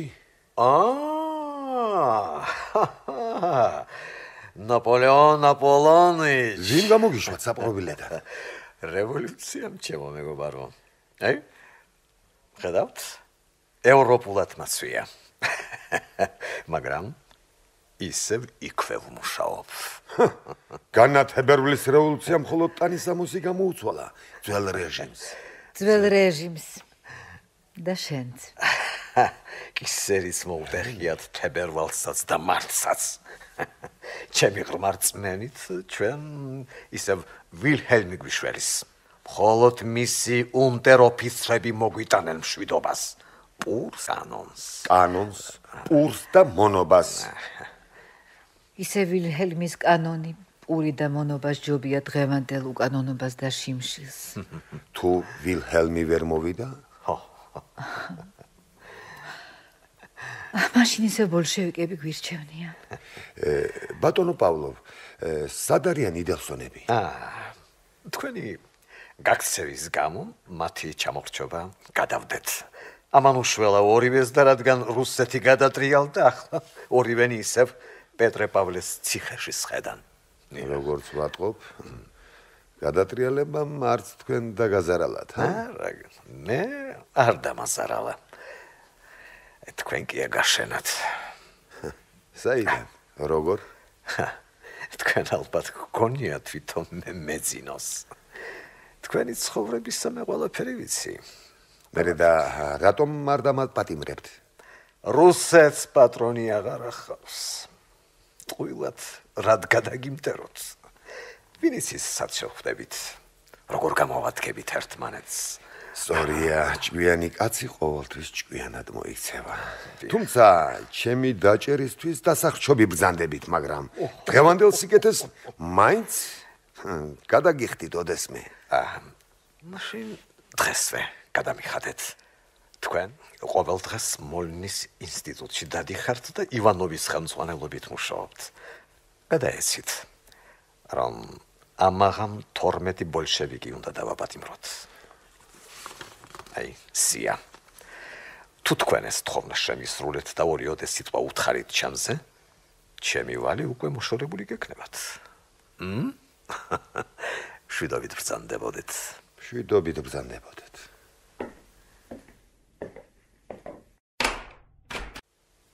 ელენე, დიდი ხანია იცნო პავლოს. შენი გულითადი მეგობარია? მერე შენ რა გიკითხება? როგორ განა ამის კითხვის უფლებას მომესპო თუ? შენ ვემოუსპე შენს თავს. ასე დადრიალდა ჩვენი ბედი. ეს სურათები სადღაც მინახავს. ტანიასია. აუ, საწყალი ტანია. როგორ დაიკარგა? მე არ დამკარგვია. საცა უნდა მოვიდეს. როგორ? ძალიან სასიამოვნოა მისი ნახვა, მაგრამ ვითომ სასიამოვნოა? ნუ ჩქარო. 5 წუთში აქ იქნება. არა, ძალიან დამაგვიანდა. მშვიდობით შემოგარგო. მართლა ერთი რჩევა უნდა მოგცე.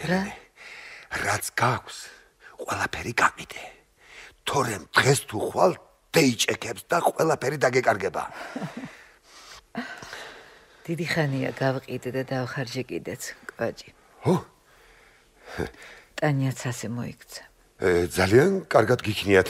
მაშ მშვიდობით. მშვიდობით. მშვიდობით, კვაჭი.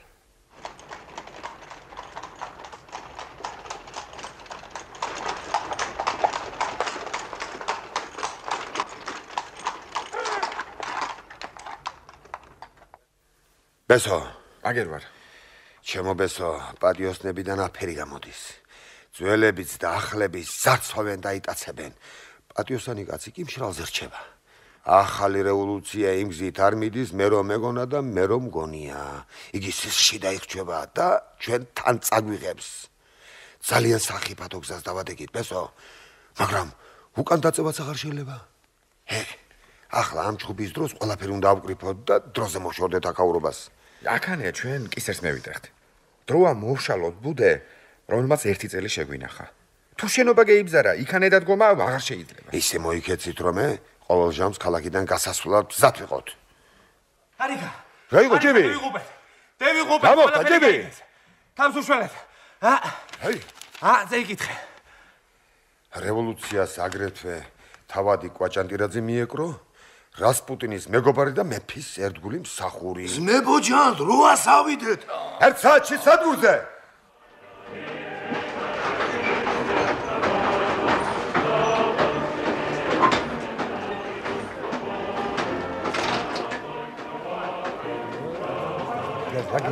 ამ ხანაგებო შეზდებით.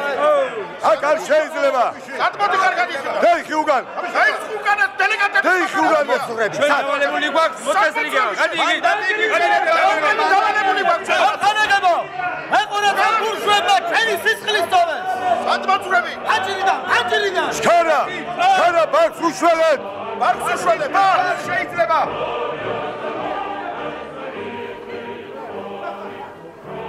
დევიღუპეთ, კვაჭი. სად დაგვეწია ღვთის სხვა? ცუდად არის საქმე. ჩვენი საქმე სავიდა. რა ვახარ, კვაჭი? ზაღურად. რა სიტყვი? აფერ. რა გადაარჩინე მაგ საკვიაჟით? ბევრი აფერი. ბეჭდები და სტემპებია. იო, ბევრი არაფერიო. ყოლიფერი გადაგიჩენია, შეგაცო. ნუ დაგუნდით ამხანაგებო, რაც დავკარგა დაგვიბრუნდება. მომყევით. ბოდიში ამხანაგებო. სარევოლუციო სამხედრო საბჭოს წევრი გახლავართ. ჩემი შტაბის წევრები. საგანგებო მატარებლით მოვდიოდი. გზაში შემატყობინეს, რომ ბურჟუებს უცხოეთში თვალ მარგალიტი და ოქრო მიაქვთ. მატარებელი გავჭრიკე, ცნობა მართალი გამოდგა. განზეულობა ჩამოვართვი, მოღალატენი დავხვიდე. მაგრამ თქვენს ხვირწინ სადგურზე გაბატონებული სალდათები დამეცნენ, მატარებლიდან გადმოყვარეს, ყველაფერი წაგვართვეს და ჩვენი მატარებლი თვითონ წავიდნენ. ჩეკას თავმჯდომარე თქვენ ბრძანდებით? დიახ. აი, მანდატი. რევ ვენ სოვეთ. ეხლავე დეპეშა მიეცით, რომ ის მატარებელი სადმე პატარა სადგურზე გააჩერონ. გესმით ჩემი გეგმა? მესმის ამხანაგო. კვაჭი. ყოლიფერი დავიბრუნეთ. სედრაკ. წეიკითხეს მანდატი? წეიკითხე. კარაპეთ. მონასით. შულავრიანც. დავალებული აქვს პოვნა და დაპატიმრება ცნობილი კონტრრევოლუციონერის, საბოტაჟნიკის და ბანდიტის კვაჭი კვაჭანტირაძის. რა ვარია? იგივე ანაპოტისტე, იგივე ნაპოლეონი, იგივე აპოლონი. შენვე დასდე შენს თავს კვაჭი. მატარებელი გაჩერდა. რაშია საქმე? ბესო გეიგერთი? გევიგე და გავათავე. აიროსტოვი ძმაო, ხანწითლების ხელშია, ხან თეთრებს უბრუნდება. აღარ გათავდა ძმაო. ეფენდი, ჯალილამ ძალიან სუდი სიზმარი ნახა. მე სისხლში სურავდი. ნუ გეშინია ჯალილ. ალაჰია ჩვენი შემწე. არიქა დევიღუბეთ. აწიკი ნამდვილად დევიღუბეთ. მოგვაგნეს.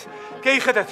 40 მხედარი მაინც იქნება. აბა გარეთ, თორემ ეს გალია ნამდვილი საფლავია. დადგა ჟამი განკითხვისა. დაახვრეტას ისე ვაშკაცური სიკვდილი ჯობია. ავლო! შენდალადი იმ კედელს ამოეფარებით. ერთი ტყვია ქვევით თქვენ წაიღეთ. დანარჩენები მე გამომყევით. 27, 28, 32. ჩვენ კი 6 ვართ. 9 კვაჭი 9. სამსნუთული თავისი მტერი ყავთ. ოღონდ დაღამებამდე გავძლოთ, მე აღარაფერი გვიშავს. არიქა დევიღუბეთ კვაჭი. სულკოფა იღლი. ეს რა მემართება, თოფი მიკანკალებს. საჩუქდებით გაიშალეთ. კვაჭანტირაძე ბანდი. აი, კოფა იღლი ხირმი შაიტან.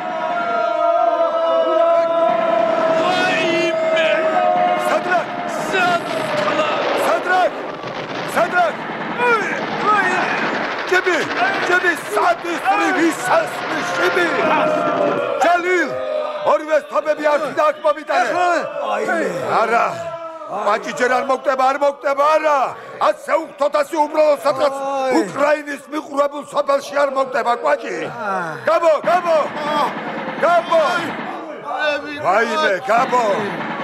ვაიმე, გაბო, ბესო მიესპარე. დაჭრილი ვარ. ჯები. ჯალი უშველე ბიჭო. ლადი, ვაიმე, ლადი. დარია. პავლე. ცოცხალი ხარ პავლე? ალლაჰ, სიტელი შაიტანები ზავიდნენ, კვაჭიბე. გამარჯობა ჩონია, ჩონი.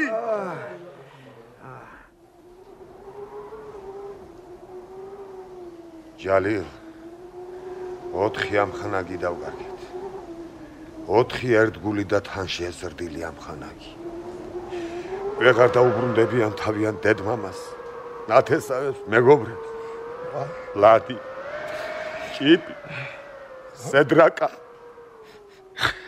გაბო, ყოველივე გათავდა მათთვის. მათი მოხუცი დედმამა გულის ფანცქალით ელოდებიან დაკარგულ შვილებს და წინანდებურად წერენ ძრემლიან წერილებს.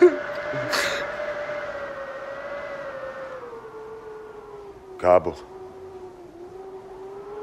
ლადი, სედრა ჭიბი ჭიბი სადა ხარ ჭიბი ჯალი ჭიბი ჭიბი ჭიბი ჯალი განძი ეფენდი განძი არ არის ჭიბი არ არის განძი არ არის შერცხვეს კვაჭი თუ დედა შენი შენ საფლავზე არ ვატირე ჭიბი ხუს კასი კი არა ზაღლია ზაღლი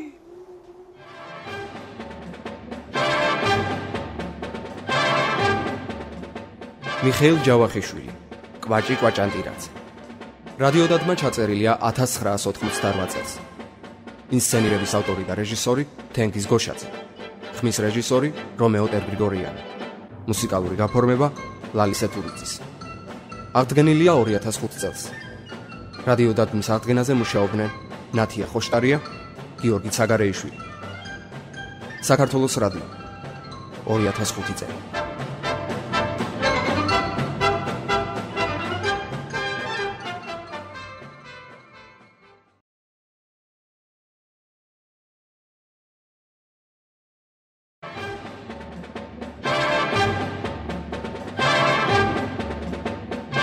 მიხეილ ჯავახიშვილი კვაჭი კვაჭანტირაძე კვაჭი კვაჭანტირაძე guram pirtsxalava როლებში ლია eliava leila dzigrashvili ირაკლი uchaneishvili gizo sikharulidze revaz tavartqiladze gigola talakvadze zaza lebanidze lamzira ჩხეიძე მერი მიხელაძე ლიკა ჭავჭავაძე ჯემალ მონიავა ავლე ნოზაძე ოთარ ბაღათური guram ხუცილავა ნინო მამულაიშვილი ზურაბ ცინცკილაძე, მანანა თევზაძე, მერაბ შარიქაძე, სოსო ხაინდრავა, თემურ ხუციშვილი.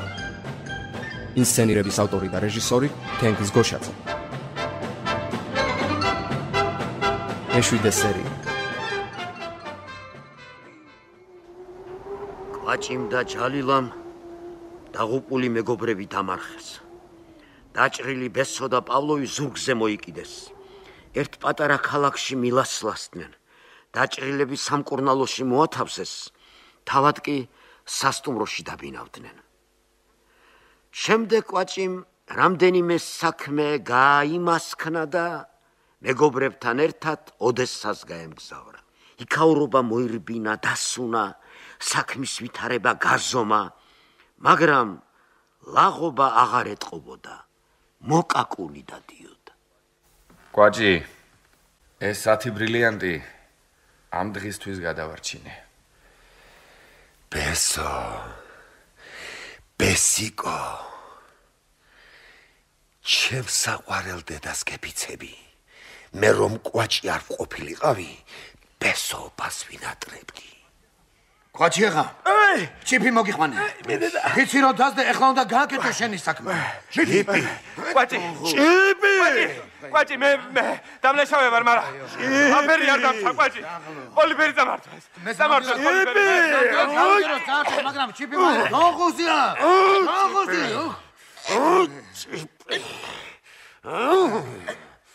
აგრე. ასაღო. ჯალილ, შეახვიე? უნდა სავიხოთ გურჯისტანში, ფისი რომ მიეცი ალახს, დედამ უნდა აიტიროს ჩიფის საფლავზე. მაშ 12 წლის წინ ამავე გემის ცხვირზე იდექი და ჩრდილოეთისკენ მისცურავდი. რა არ გადაგხდა ამ 12 წელიწადში კვაჭი? რამდენჯერ დაიჭირე და ისევ გაუშვი მოწყალებედი. ზეიმით და სათქით შეგეძლო დაბრუნებოდი შენ პატარა და ღარიბ სამშობლოს, მაგრამ მუდმივ ხიფათ ამ ბრძოლამ ჯობინე კვაჭი. რატომ არ დაუჯერე საწყალგაბოს, სედრაკას? რატომ არ ალაგმე თავაგლეჯილი ბედი კვაჭი? რატომ არ დაუბრუნდი მაშინ შენ პატარა კერას კვაჭი? ვინიცის როგორ დატრაბებოდა შენი ცხოვრების ჭარბი. შენი და შენი მეგობრებისა, რომელიც ახლა სადღაც შორს მიწაში წვანა. 12 წლის წინ ამ ზღვაში მისცურავდი. საბედო მარიხვარსკვლავი გიწყოდა. გამარჯვებას კვირდებოდა. ახლა სირცხვილის ჭიახრნის უძღებშულს, რომელმაც თავისი ახალგაზრდობა სადღაც გაფლანგა და ახლა მოიგონა ბებერი მიწა. კვაჭი. წავიდეთ ბესო. ბარგი შევკრათ. ქუთაისში არ შევიაროთ? მამაჩემს თბილისში შესანიშნავი სახლი უყიდია და იქ დასახლებულა. ალბათ იმ ფულით იყიდა შარშა რომ პეტერბურგიდან გამოვალ. ჩოხსაღოლ სალამათ აღა. ბესო, ჭიბის ცხედარი უნდა ჩაუტანოთ მშობლებს და საფლავებას უნდა დავესწროთ. ფიცი ბოლომდე უნდა შესრულდეს. დედის უნდა ვნახო.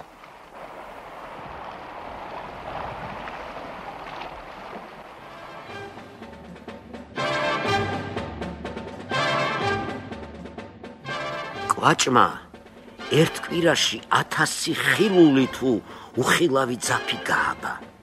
გაცხარებით ქსოვდა ბადეს, ხელისუფლებისა და ფულისკენ მიაბიჯებდა. ბესოშიქიას და სხვათა წყალობით კვაჭანტირაძეზე დილით დილამდე 10000 ლაპარაკობდა. ვინ მოუტან საქართველოს თეთრ პურს? კვაჭი კვაჭანტირაძე. ვინ გაამაგრებს ჩვენ ფულს? კვაჭანტირაძე. ვინ გაიტანს კავკასიიდან 5 წელიწადში დაგროვილ ნავთს, შავქვას, მატყლს, თამბაქოს, ღვინოს, ისევ და ისევ კვაჭანტირაძე. კვაჭი ყველაფერს მოახერხებს, მოერიდებით, მიდი და მიუტანეთ თქვენი ნდობა, ფული და საქონელი და კვაჭის კარღია სახლში ყოველდღე მიდიან და მიაქვთ. ის ნადირიც მოვიდა, რომელსაც კვაჭი მოელოდა ინგლისელი ჯონ რაულსონი. კვაჭმა და ჯონმა ერთ საათში გაათავეს საქმე. ფული და საზოგადოების ხელმძღვანელობა ჯონისა იქნება. ნდობა, ქსელის ტექნიკა და აპარატი კვაჭანტირაძისა. თავისუფლების მოედანზე ერთი სახლის ზემო სართული ადლიანი ოქროს წარწერი დამშვენდა. სიბუნიონ ლიმიტენ კომპანი. ხოლო ქვემო სართულში ინგლის კავკასიონის ბანკი გაიხსნა. სიბუნიონი ნაღდზე არ ყიდულობს საქონელს. მიეცით მისიათ თქვენი მატყლი და ბამბა, თამბაქო და ნავთი, ღვინო და აბრეშუმი. სიბუნიონი გენდობათ, ის გაიტანს თქვენ საქონელს ევროპაში, გაყიდის და მერმე ანგარიშ მერმე გაგისწრო. გაზეთებში ყოველდღე იბეჭდება.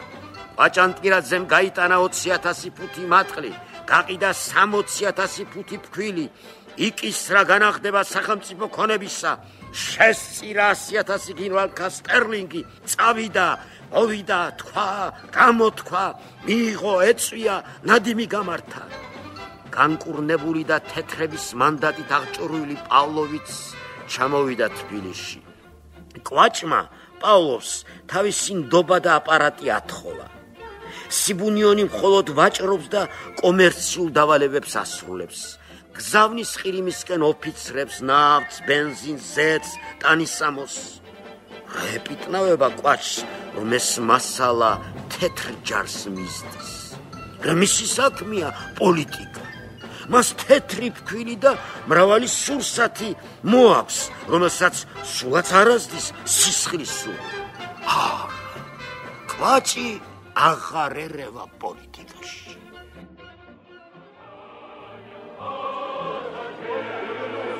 კვაჭი! ადექი კაცო, კვაჭი! კვაჭო, ადექი! ამბავია. ჩვენი მთავრობა და ჯარი ქალაქიდან გასულა. გაიგე? რაიო? აბა, როდის? ჩვენ რატო ვერ გავიგე? ბესო. აბა, ჩქარა, ქაღალდი, წითელი მელანი. დაწერე. წითელი საქართველოს მეგობართა კავშირი. დაწერე. კავშირი ერთთვის წინ დაარსდა. მე თავმჯდომარე ვარ. ბესო და სილიბის დრო გამგეობის წევრები. ოპი. აქანე ვარ, შვილო, აქანე. საბანს წითელი პირი გადააძვრე. მეიტანე შენი გრძელი ჯოხი. აბრეშუმის დროშა არც მაგენ საქმენ. ეს დროშა აივანზე გაფინეთ. კი. რაკენი ბესო? დაწერე? კი. ხო, გააკარი ახლა კარებზე.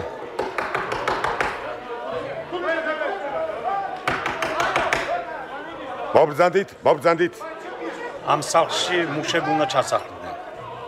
როგორ? ჩვენ სადღაც ავიდეთ? ზაღლის ხევში. გეყოთ რა ჩვენი სისხლის უწრეთ. ამხანაგო ეს ბინა წითელი საქართველოს მეგობრთა კავშირს ეკუთვნის. მე მეგობრობის თავმჯდომარე გახლავართ. ეგ ხაღალდი აქ მომეცი. იგასინჯავენ. კი ბატონო. იყოს ნება თქვენი. მუშის სურვილი ჩემთვის კანონია, მაგრამ ამ კაცს მუშას რაღაც ემართლებით. მუშას. თქვენ ვინ ვახართ? მე კავშირის დარაჯი ვარ. დიახ, ეს პავლოვი. დიახ. ეს კაცი ჩვენი კავშირის დარაჯია. ძალიან გთხოვთ ამხანაგო ეს ოთახი დაუთმოთ კავშირს. მაგრამ ავეჯს წაგართმევთ. კი ბატონო. იყოს ნება თქვენი. ოღონდ ერთი სათხოვარი მაქვს.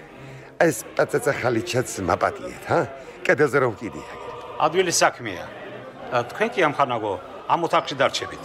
დიახ, გასაგებია. კვაჭი. უცხოეთში წევიდეთ, თუ არა გაგვიგებენ. ეს განძი კედელში რომ გვაქვს დატანებული საცხოვრებლად კი გვეყოფა, მაგრამ ცხოვრებაც არის და ცხოვრებაც. ერთი ორიოდე საქმე გვაქვს გასაიმასკნებელი და მე ორიოდე საქმე სხვა ახალი მოყოფა. იმას კი რო თავისი, ისიც გავათავოთ, ისიც გავაიმასკნოთ და ასე. ბესო. არ შემიჩნიოთ არაფერი. ეს კაცი აგერა რომ აკვედევნა. ჩეკისტი. შეკსაკ განაგზე. მე მაღაზიაში შოუხევ და უბნევ საკვალს. მიდი. კვაჭანტირაძე. არასტეხოთ ხმაური. ხალხის ყურადღება არ მიიპყროთ. გამომყევით. ცირედი წინამდებობა და ადგილზე გესვრით. კი ბატონო, გემორჩილებით.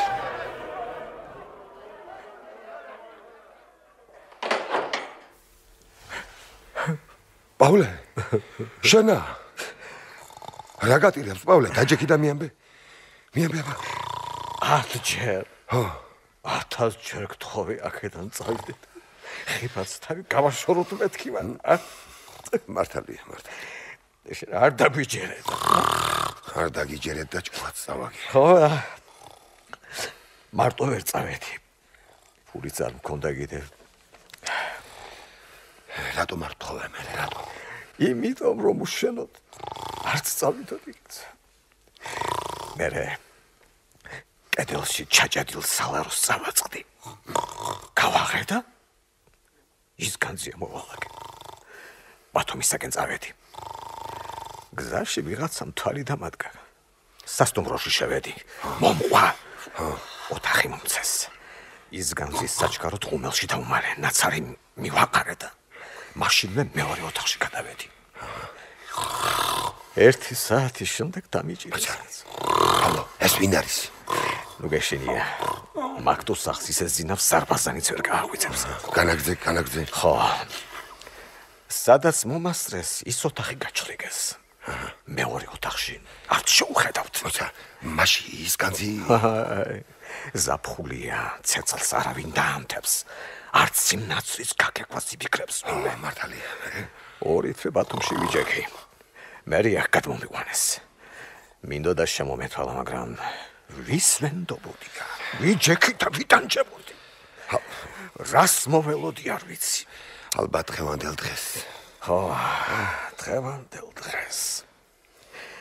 დღევანდელ დღეს შენ გახვალ. მალე გახვალ. მეც ისე გავალ აქედან, როგორც შენ. ერთმანეთს ნუ ჩვენი საქმე გათავებულია. ახლა ეს მითხარი, ეს კაცი ვინ არის? სულელია ვიღაცას. შემთხვევით დაუჭერიათ. დღეს ან ხვალ გაუშვებენ. ავად არის. რა სჭირს რა? ძილის სენი სჭირს. ხოლოდ საჭმელად დგება. ხო. ხოლოდ საჭმელად დგება.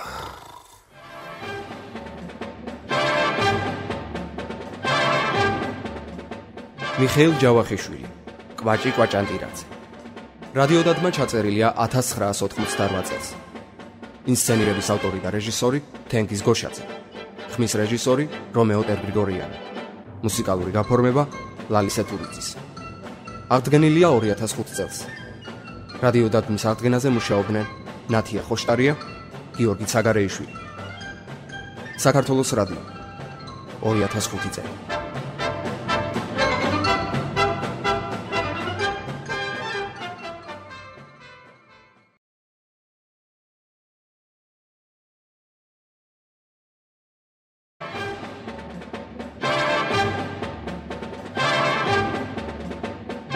მიხეილ ჯავახიშვილი, კვაჭი კვაჭანტირაძე. კვაჭი კვაჭანტირაძე, guram pirtsxalava. როლებში: ლია eliava, leila dzigrashvili, irakli uchaneishvili, gizo sikharulidze, revaz tavartqiladze, gigola talakvadze, zaza lebanidze, lamzira mixeilidze, მერი მიხეილაძე, ლიკა ჭავჭავაძე, ჯემალ მონიავა, ავლენ ოზაძე, ოთარ ბაღათური, guram pircxalava, ნინო მამულაიშვილი, ზურაბ ცინცქილაძე, მანანა თევზაძე, მერაბ შარიქაძე, სოსო ხაინდრავა, თემურ ხუციშვილი. ინსცენირების ავტორი და რეჟისორი თენგიზ გოშაძე. მერვე სერია. აბანო თუბანი. სეიდაბადის ბორცვები. ნარიყალა. სიონი. სადაგეწია ბედიმდევარი?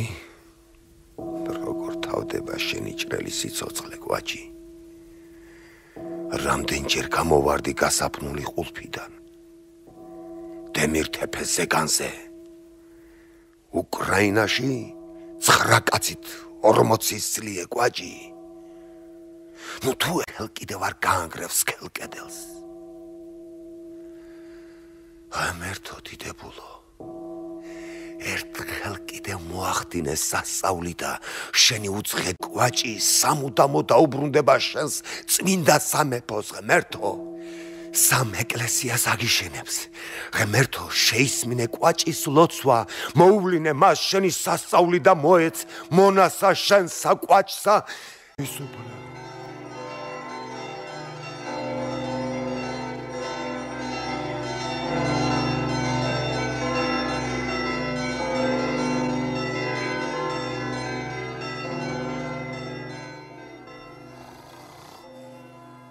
შენეი მობილო ადექი გასმის ადექი შენი სახელი ივანე გვარი ივანე ჩილიკაშვილი ივანე რამდენი წლისა ხარ სადაური ხარ რა საქმეზე ხარ ჩილიკაშვილი კეთილი მეტი არაფერი დაიცინე გენაცვალე დაიცინე ისევ დაიცინე ჩილიკაშვილი ივანე დაიცინე გენაცვალე პავლე დღეს სანხვალ გავალ მეთქი აქიდან პავლე კვაჭი მიხსენი აგიხსნი შენც უნდა მიშველო იცნობენ თუ არა ამ ტუსახს ზედამხედველნი არავინ გუშინ წინ მოიყვანეს ეზოშიც არ გასულა რა დროს ან თავისუფლებენ ხოლმე ტუსახებს პავლე საღამოს 9 საათის შემდეგ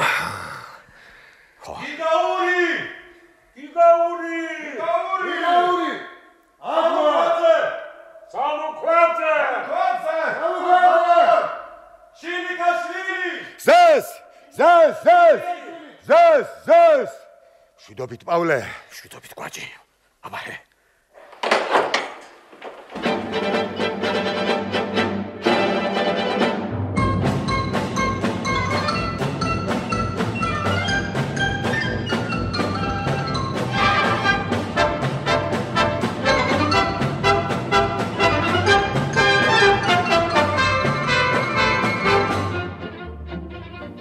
მევედი ჩემი კვაჭი აღა მოიდა სასწაული კიდო ერთი სასწაული ფული რამდენი გვაქვს მუშურგლე ხურად შეიცვამთ ეს ევროპული ჩემოდნები გადაღარეთ მხოლოდ უბრალო კალათები და ტომრები გაიგეთ მუშაობდი შენ გამოსაშვებად ყველაფერი მზად გქონდა შენი ქონება გავყიდე და ფულად ვაქციე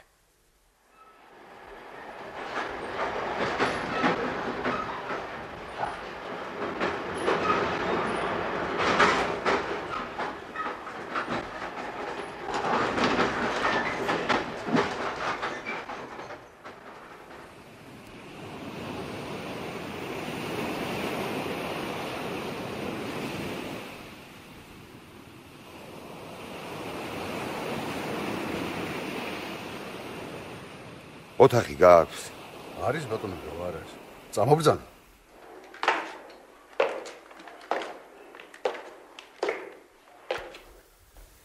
კეთილი მეგობარო კეთილი ოთახია გმადლობთ ბესო გააცილე ჯალილ გადი ბაზარში და კონტრაბანდისტები მონახე ახლოვე.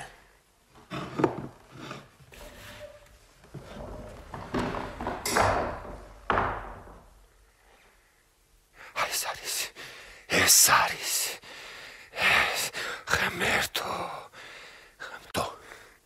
ყველაფერი რიგზია განძი ადგილზია ბესო ამ საღამოს გავდივართ შენი ჭირიმე კვაჭი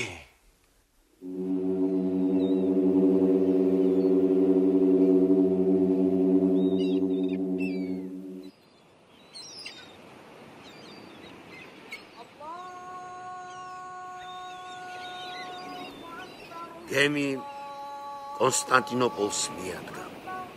კვაჭმა ახალი ცხოვრება დაიწყო. 10-ოდე ხელიტანი სამოსი, კარგი სმაჭამა, ყავახანები და ქალები, ებრაელები, ბერძნები, ოსმალები, არაბები და ყოველი აღმოსავლეთის კუთხეთა მზეთუნახავი. დიდთვალებიანი და მუქნი და ბინდონი და დასიცხული. მაგრამ კვაჭი წინანდელ კვიცს აღარ გავს. იგი ხანში შესული ულაყია. ახლა ესმის კვაჭს ისაკაიდელსონის დარიგება. ახალგაზრდა ქალი სიყვარულის ხელოვნებაში უფესო მცენარეა. ხანში შესული დედაკაცი კი ფესვიანი მუხა. ქალის ალერსი ნიავია, დედაკაცისა გრიგალი. ქალის ვნება ალია, დედაკაცისა ნაკვერცხალი. ესმის კვაჭს ისაკას გემოვნება, ესმის და ყველგან დაძრება სუნავს, ეძებს.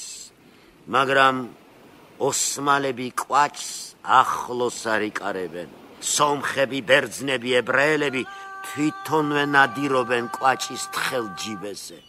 კვაჭი ჯერ ბადეს ქსოვს, თვითონ უკვე 5-ოდე ქსელშია გაბმული. კვაჭის ტვინი მათთვის გახსნილი წიგნია.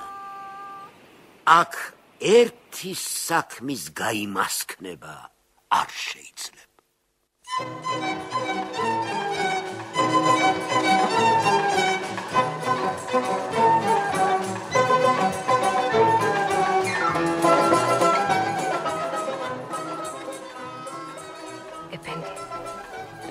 ქალაქში ძალიან ბევრი უშვილო ქალია. ქმრები ჰყავთ, მაგრამ გესმით? მესმის, როგორ არ მესმის? ეფენდიმ უნდა უშვილო ცოლ-ქმარს უშველოს. ფასი? მოვრიგდებით. ოღონდ არასოდეს არ უნდა ახადოთ მუშტარს ნიღაბი. მაგ პირობასაც მივიღებ. აი მისამართი. İmanatine gelen bir defa hüzün görsem İmanatine gelen bir defa hüzün görsem ღმერთო ვისია ოქროსფერი ბულულათმა ვისია ეს თვალები ცისფერი და ღრმა ეს ტუჩები ოდნავ გაცრეცილი და მტრთოლვარე რებეკა ჩემო რებეკა რები ელენე შეცაკ ყოფილხარ ორივე ერთად ორივე ერთხეს ერთ ბინაზე რები შინ შემოდი რები რა გატყავს რებეკა უთხარი შენი დარდის შენ აპოლონს შენი ცრემლის მიზეზი ნუ მომერიდები დავივიწყე შენი უმადურება და სისუსტე ვერ გაუძელი წამებას და სთქვის რაც არ უნდა გეტყვა პავლომა თავისი ხვედრი მიიღო ამ ერთი თვის წინ თბილისში დახვრიტეს რები ნუტირი ხარ რები პავლოვი ლამაზი მამაკაცი იყო საწყალი. პეტერბურგიდან ერთად წამოვედით ისაკა, რებეკა და მე. ერთ სადგურზე გაგვძარცვეს და ოლუკმაყუროდ დაგვტოვეს. ოდესაში ხელცარიელნი ჩავედით. მათხოვრობით და შავი მუშაობით ვიკვებებოდით. ვიტგენშტეინი გახსოვს? მახსოვს, კარგად მახსოვს. მეხმარებოდა. მაგრამ მალე დახვრიტეს. ვინ დახვრიტა? ვინიცის. მაშინ ყველა ხვერდა ერთმანეთს. ქალაქს წითლები რომ მოადგდნენ კონსტანტინოპოლში გამოვიქეცით. ისაკა მოხერხებული კაცი იყო. როგორ თუ სად არის ისაკა? რესტორანი გახსნა, კარგი მოგებაც ჰქონდა. მე და რებიც იმ რესტორანში მუშაობდით. 6 თვის წინ ისაკა მოკვდა. აუ, საწყალი. რესტორანს ვალი ჰქონდა. გავყიდეთ და ხელცარიელი დავრჩით. ახლა საცვალს ვკერავთ და ასე ვცხოვრობთ. სხვა ადგილებიც მოიძებნება. იქ ბინაც მშვენიერია, ხალხიც სუფთა და ზრდილობიანი. მაგისტვის სჭირო ახალგაზრდობა. ზოგი 40 წლის ხალი 25-ისაზე ახალგაზრდა. მართალია. გამოცდილი ხალხის თვალში ოდნავ ხნიერი დედაკაცი უფრო ფასიანია, ვიდრე გასათხოვარი ქარაფშუტა. ეგეც მართალია. დიდი და სუფთა სახლი გაჩაღებულია. გრძელი დარბაზი ქალები და სტუმრებით არის გავსილი. დარბაზის ბოლოში წითელი ოთახი მოჩანს. იმ ოთახში ოსმალური ტახტი დგას, ტახტზე ფეხმოკეცილი დედაკაცი ზის. ლიზა ხანუმ, ჩემი დები გაიცანი. ოჰო, ჩემო დაო, შენი თვალები გიშარზე უფრო შავია. შიგ ვარსკვლავების ანარეკლი მოსჩანს. შენი მკერდი ჯერ არ დამჭკნარა. ზრდილობა და კეთილშობილება გეტყობა. დაბრძანდი. შენი თვალები ცისკარს მაგონებს. ჯეირანივით მოქნილი და სხარტი ტანი გაქვს. მაღალი და წვრილი ბარძაყები ჩვენს დროში იშვიათია. დაბრძანდი. თავადო, თუ ჩემს გვერდით იკადრებთ, ამ ტახტზე ჩამოჭექით. სიამოვნებით, ლიზა ხანუმ. ჰუსეინ, 4 ყავა და შიპრი. მე ქრისტიანი ვარ. ჩემი ქალები ჩემზე ლოცულობენ. დედას მეძახიან. ამ ოჯახში ჭამასმა თავსაყრელი აქვს. ტანსაცმელი, ექიმი, ვექილი და მოსამსახური უფასო. სხედან და საბედოსელია. ბოლოს უეჭველად პოულობენ, თხოვდებიან, შვილებს აჩენენ და ბედნიერად ცხოვრობენ. ასეთია ლიზა ხანუმის ოჯახი. ჩემო გიშერო, ჩემო ოქრო. მიბრძანდით და ისიამოვნეთ. მადლობთ. დღეს ჩემი სტუმრები ბრძანდებით. დაისვენეთ. რა სიტყვი ლიზა ხანუმ? თვალგიშერა სქელია. ოქროსთმიანი ხნიერია. ლიზა ხანუმ, შენ ოქროსთმიაზე 15 წლით უფრო ხნიერი ხარ, მაგრამ ყველა ქალს მირჩევნი ხარ. ეფენდი, ნუ დამცინი. შესაძლოში რომ ვიყო, დაგიმტკიცებდი ლიზა ხანუმ. მეორე სახლი მაქვს. მესამე აგარაკი. პაპანდოპულოს ფირმის ნახევარიც მე მეკუთვნის. ეტლი, მრავალი სამკაული და 200.000-მდე ნაღდი ფული.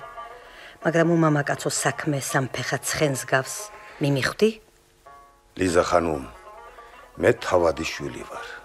37 წლის. 2 უნივერსიტეტი მაქვს დამთავრებული. პრინცის სასახლეში ვარ გაზრდილი და თან დამყვა ჩემი გემოვნება და ჩვეულებანი. რაც მქონდა წითლებმა წამართვეს, მაგრამ მე მაინც ფულს ვშოულობ და ჩემებურად ხარჯავ. ლიზა ხანუმ, პასუხს მიმიხვდი? ჩემი უკანასკნელი ქმარი თვეში 200 ლირას ხარჯავდა. ლიზა ხანუმ, შენი ქმარი თავადი არ იყო. ამიტომ შენ 1000 ლირა. ლიზა ხანუმ, მე 3000 ვხარჯავ. 1500 გეყოფა. შენს მეგობრებს სამსახურში მივიღებ. ეტლის მაგივრად ავტომობილს გიყიდი. 2 საჯდომი ცხენიც შენი ფეშქეში. ხელი მომეცი. აჰა, ლიზა ხანუმ. ესო, სალაროს შეიბარებ. ჯალილ, კარებში ჩადგები. რა გატირებს კვაჭი? რად გეჭმუხუნება ეგ გაშლილი და ნათელი შუბლი? ჭამას მათავსაყრელი. ფული, გამოულეველი, ქალები, ცხენები და ავტომსახური და მეგობარი კიდევ რა გაკლია კვაჭი კვაჭანტირაძე. დახოცილი მეგობრები. დიდი ხანია მოინელე. სილიბისტრო და პოპი ძალიან კარგად არიან. დიდება და სახელი გქონდა და შენვე გაეკეცი კვაჭი. მაშ რა გინდა კვაჭანტირაძე? მუდმივი ხეტიალი, მარადიული დევნა ბედისა, ოქროს გალის დამტრობა და გაფრენა, მას რა გინდა რა? შენც არიცი, კვაჭი. მესმის შენი კვაჭი კვაჭანტირაძე, მესმის შენი კვაჭიკო. მესმის და ვიცი. მაგრამ ვიცი, რომ ბოლოს და ბოლოს შენ ნამდვილ საქმეს მიაგენი, კვაჭი.